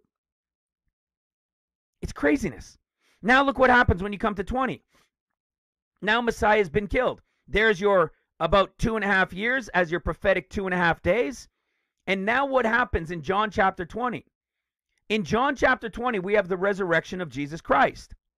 Do you know what's interesting about that? In Matthew, Mark, and Luke, the resurrection of Jesus is in the last chapter of each of them. Only in John is the resurrection of Jesus in the second last chapter. Why would the resurrection of Jesus be connected in the last chapter as the prophetic end of the 13th year of tribulation, or as the end of the 6th trumpet? You want to know why? Watch this. In Revelation chapter 11, look what happens. In Revelation chapter 11, when the two witnesses are killed and the whole world, the whole earth will rejoice over them, it's 3.5 days, which is on the 4th day, which is after 3 days and after 3 nights. What ends up happening? Then they stand up on their feet, right? The Spirit of God entered into them and they stood upon their feet. So at the end, right before the very end of the 6th year of trumpets, right before the very end of it, they stand on their feet again. It's the resurrection of Christ. And boom, they're taken up, right? Well, check what happens. Look at why John is in chapter 20 with the resurrection of Christ.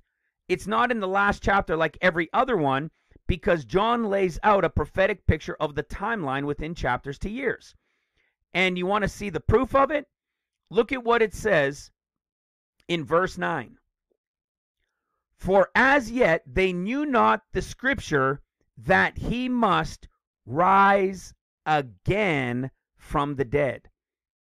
You go read it in Mark, you go read it in Luke, and it says rise from the dead. You go read it in parts of Matthew, and you read it here, it says rise, now not just rise again, and then the rest of the story. It says rise again from the dead. To rise again from the dead means that he's going to rise again. Literally do it again. So why was Christ willing to die for this group? Why did Christ do this? Well, as I showed you, they were sealed with the name of God in their forehead. They belong to the Father. There is no way to save this group of people again if they fall after everything they've witnessed and been a part of, that if they fell, the only way to save them would be if Christ died again. And that's why Hebrews chapter 6 literally tells us, starting verse 4, for it is impossible for those who were once enlightened and have tasted the heavenly gift and were made partakers of the Holy Ghost and have tasted the good word of God and the powers of the world to come.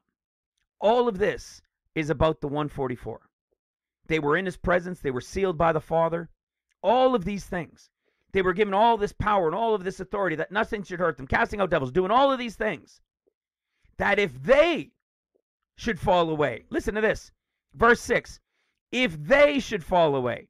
So now, is it really just one like that evil servant? Or is it maybe a small group or a group of them? We don't know for sure. I believe the evil servant, the Judas type, is a picture as one person reflecting maybe a small group of the 144 that this happens to. But what does it say? If they shall fall away. Well, when is the falling away? We know exactly when the falling away is.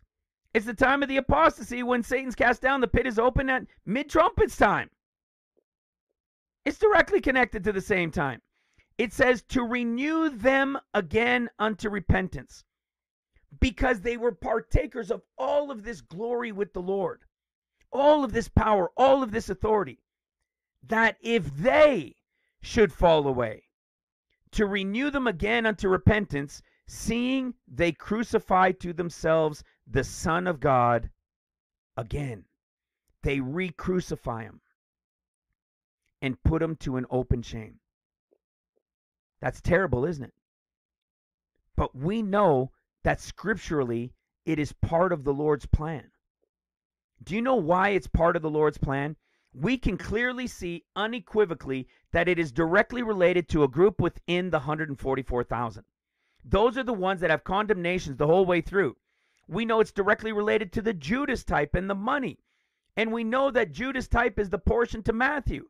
We saw that in Revelation chapter 9, the 144,000, the ones that were sealed, were the ones that couldn't be hurt by the stings and so forth.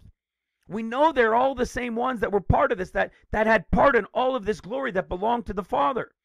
And so if they belonged to the Father and they were given to the Son, and whatever's the Son is the Father's and the Father's the Son's, and not one could be lost, yet it says, except the one, the son of perdition, who's represented as the Judas, as some of those 144 that fell, if none of them can be lost, but they've tasted of all these great things already in the Lord, they cannot be left forever.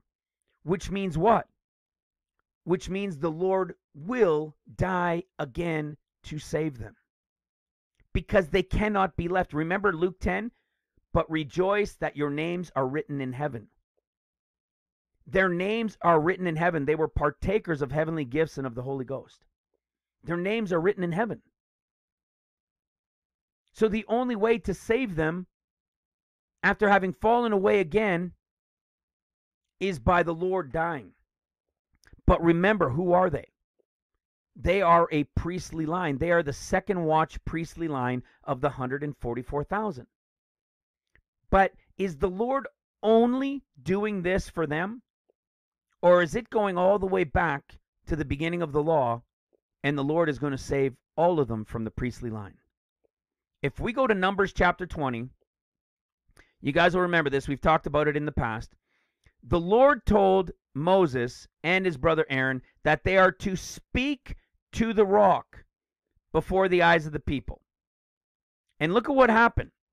In Numbers 20, verse 10, Moses and Aaron gathered the congregation together before the rock, which is a representation of Jesus, and he said unto them, Hear now, you rebels, must we fetch you water out of this rock? Uh-oh.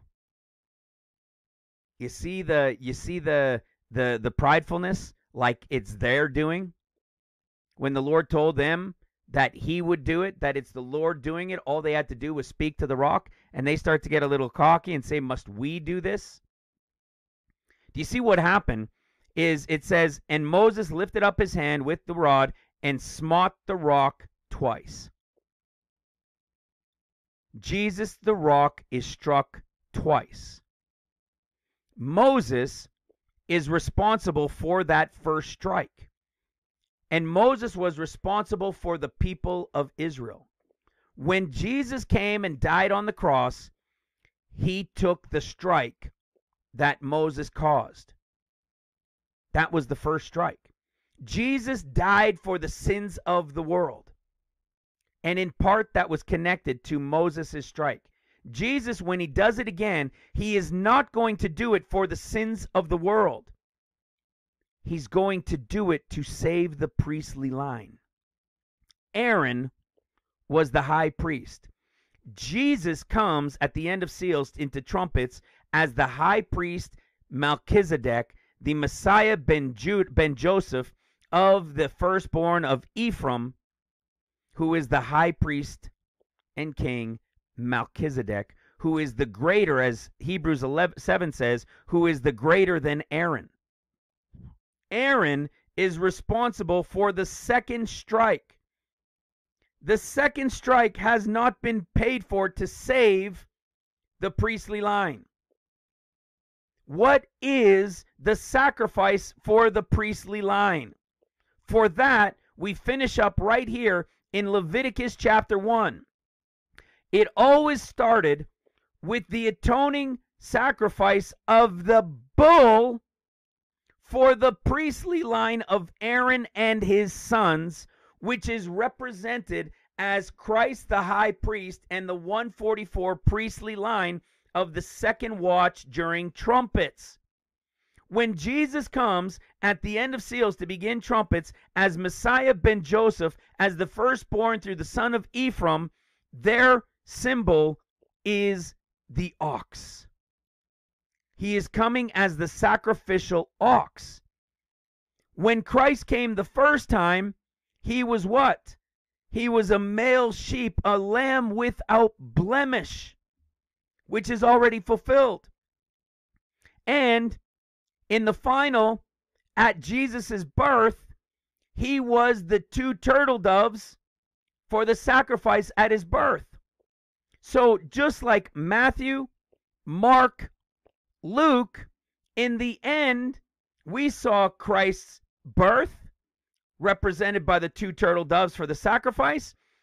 We saw the Mark group when he came for the lost sheep of the house of Israel, and he was the sacrificial sheep, which was for Moses' strike to save the world. But there is a group outside of the world which has always been his priestly line.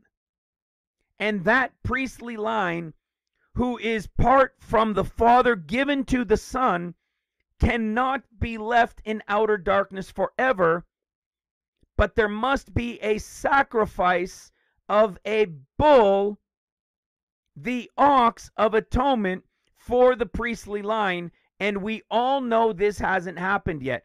But what does the world and what do the Jews think this represents? They think that they're going to have to sacrifice a red heifer. Nope. It is going to be, as their prophecy of what they know, is when the Messiah ben Joseph is killed in the battle at the end of the 2.5 years as one of the 2 witnesses. That is the prophetic sacrifice of the bull, who is the atoning sacrifice for the priestly line, who is Messiah ben Joseph, Yeshua Jesus. That is what's happening. This hasn't happened yet. So when we bring this to an end and we come to Matthew chapter 24, what do we see happens? That evil servant, we see that the evil servant is going to be cut asunder, and his portion is going to be appointed with the hypocrites, where there's weeping and gnashing of teeth. Do I believe that this servant is going to be cast into hell and the pit for the burning flame forever and ever? No. No, I don't. Because there was the sacrifice, right, of the bull. The Lord became the sacrifice of having to do it again, as Hebrews said, and they cannot be left. Because they belong to the Father, they were sealed, their names are already written in heaven. So the Lord had to be this atoning sacrifice for the priestly line all the way back to Aaron, which was the first high priest and king, and for the Aaron line of his sons, all the way back for the things that they had done wrong, and they're going to have to be saved. So what's going to happen to this Judas type, to this fallen wicked servant, and this group represented by him as a portion of the 144? They're going to be cast into the weeping and gnashing of teeth area. Well, if we go to Revelation chapter 20, we see that Satan is bound for 1,000 years. So the Antichrist and the false prophet, the beast and the false prophet, are cast into the pit at the end of trumpets. Satan is then bound for 1,000 years. During the Satan bound for 1,000 years, the first seals workers that had nothing spoken negatively against them, they're going to be resurrected to rule and reign with Christ as priests, and they're going to reign with him for 1,000 years. That's the first priestly line watch. And then when the 1,000 years are over and Satan is loosed, there's going to be another period of another quick battle where the Father God is then going to come down and poof, devour him with a flame, and Satan's going to be in the place where the beast and the false prophet are, in the lake of fire. So where is that 144 group that fell, that were saved by the bull sacrifice, which was the Lord? Well, we see then the great white throne judgment happens. So there's the 1,000 years, then there's the battle after the 1,000 years are done, then there's the great white throne judgment, and then when you go to Revelation 21, now you see something. Now you see a group of people you haven't seen since the end of the 13th year of trumpets. You now see New Jerusalem coming down after the millennial reign, and after the battle of Satan after the millennial reign, and after the great white throne judgment. What do you see? You now see the 12 tribes, which are the gates that were there during the millennial reign, with the others that were there as priests and ruling and reigning with the Lord, while these guys were going out and teaching the ways of the Lord for the millennial reign. The apostles were already in heaven, of course, and look at who we see now. The walls that are represented by the 144,000 are now coming down. I find that interesting. That to me tells me that the portion of the weeping and the gnashing of teeth that group is going to have to endure for their fall and what they did against Christ, they will be saved. Because that's what the sacrifice of the two witnesses, in particular of the ox, who is the high priest, Yeshua Messiah, that's what it was for. It was the prophetic revealing of the final sacrifice, not for the world, but for the priestly line of those who were anointed and belonged to the Father, that had been given to the Son. They cannot be left, and they will not be left. They will have to endure for a time. Obviously, looks like 1,000 years. But at the great white throne judgment, before the millennial reign starts, it would appear that's where the forgiveness comes for all those in the priestly lines from Adam that have fallen. You see, because they haven't had an atoning sacrifice yet. Yeshua Messiah had to be that atoning sacrifice. And the priestly line of it was the one of the second watch from the 144,000. Clearly, it cannot be of those during the millennial reign, because it happens during trumpets. And clearly, they're connected to the time of the wall, which is being rebuilt during trumpets. It cannot be the first watch, because they were the first part of the first fruits of the remnant workers of the wheat harvest, who are going to bring in the great multitude rapture of the wheat harvest, for which the grape first fruits are being sealed to help us bring it in, but then the grapes are the ones working trumpets, represented by the wall. It's all about this fall of a group within the 144, but the Lord has purposed it, obviously, because it's given to us in Scripture. And it's purposed to reveal to us that, going all the way back to Moses and Aaron with the law, that there was still another sacrifice needed for the second strike to cover the priestly line since the law began and Aaron was its high priest. Brothers and sisters, it's pretty wild stuff to understand. Isn't it crazy? You go through this stuff, man, my head spins. I've just redone this video. I just spent 3 hours yesterday doing it.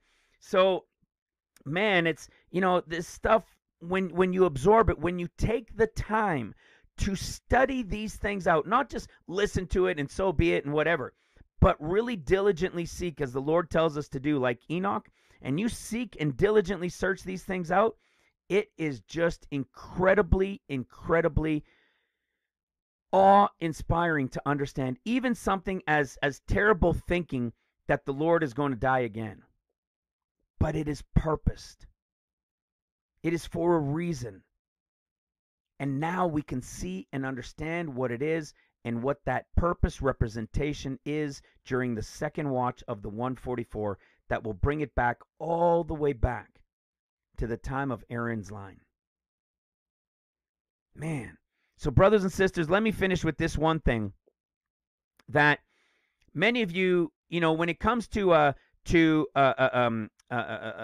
priestly line, a remnant worker group, many people want to be part of a remnant worker group.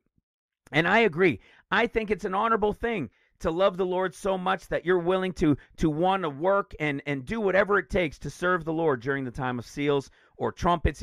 Maybe some are the 144. I highly doubt it that you would know what you know now, and yet you'll be one of the 144. However, it is highly probable that many of us would be and are being prepared as a portion from the Luke workers. And what I want to say is that as honorable as that is to desire this to serve the Lord, it is first and foremost far more valuable to watch ye therefore, as Luke 21:36, watch ye therefore and pray always that you may be accounted worthy to escape all these things that shall come to pass and to stand before the Son of Man. Because everybody that is a part of this group is going pre-trib. And it is from this group that is going as Enoch did, that we're diligently seeking, watching and praying always to be accounted worthy. Everybody from this group accounted worthy to go pre-trib. It is from this group that the servants are selected from by the Father to serve the Son.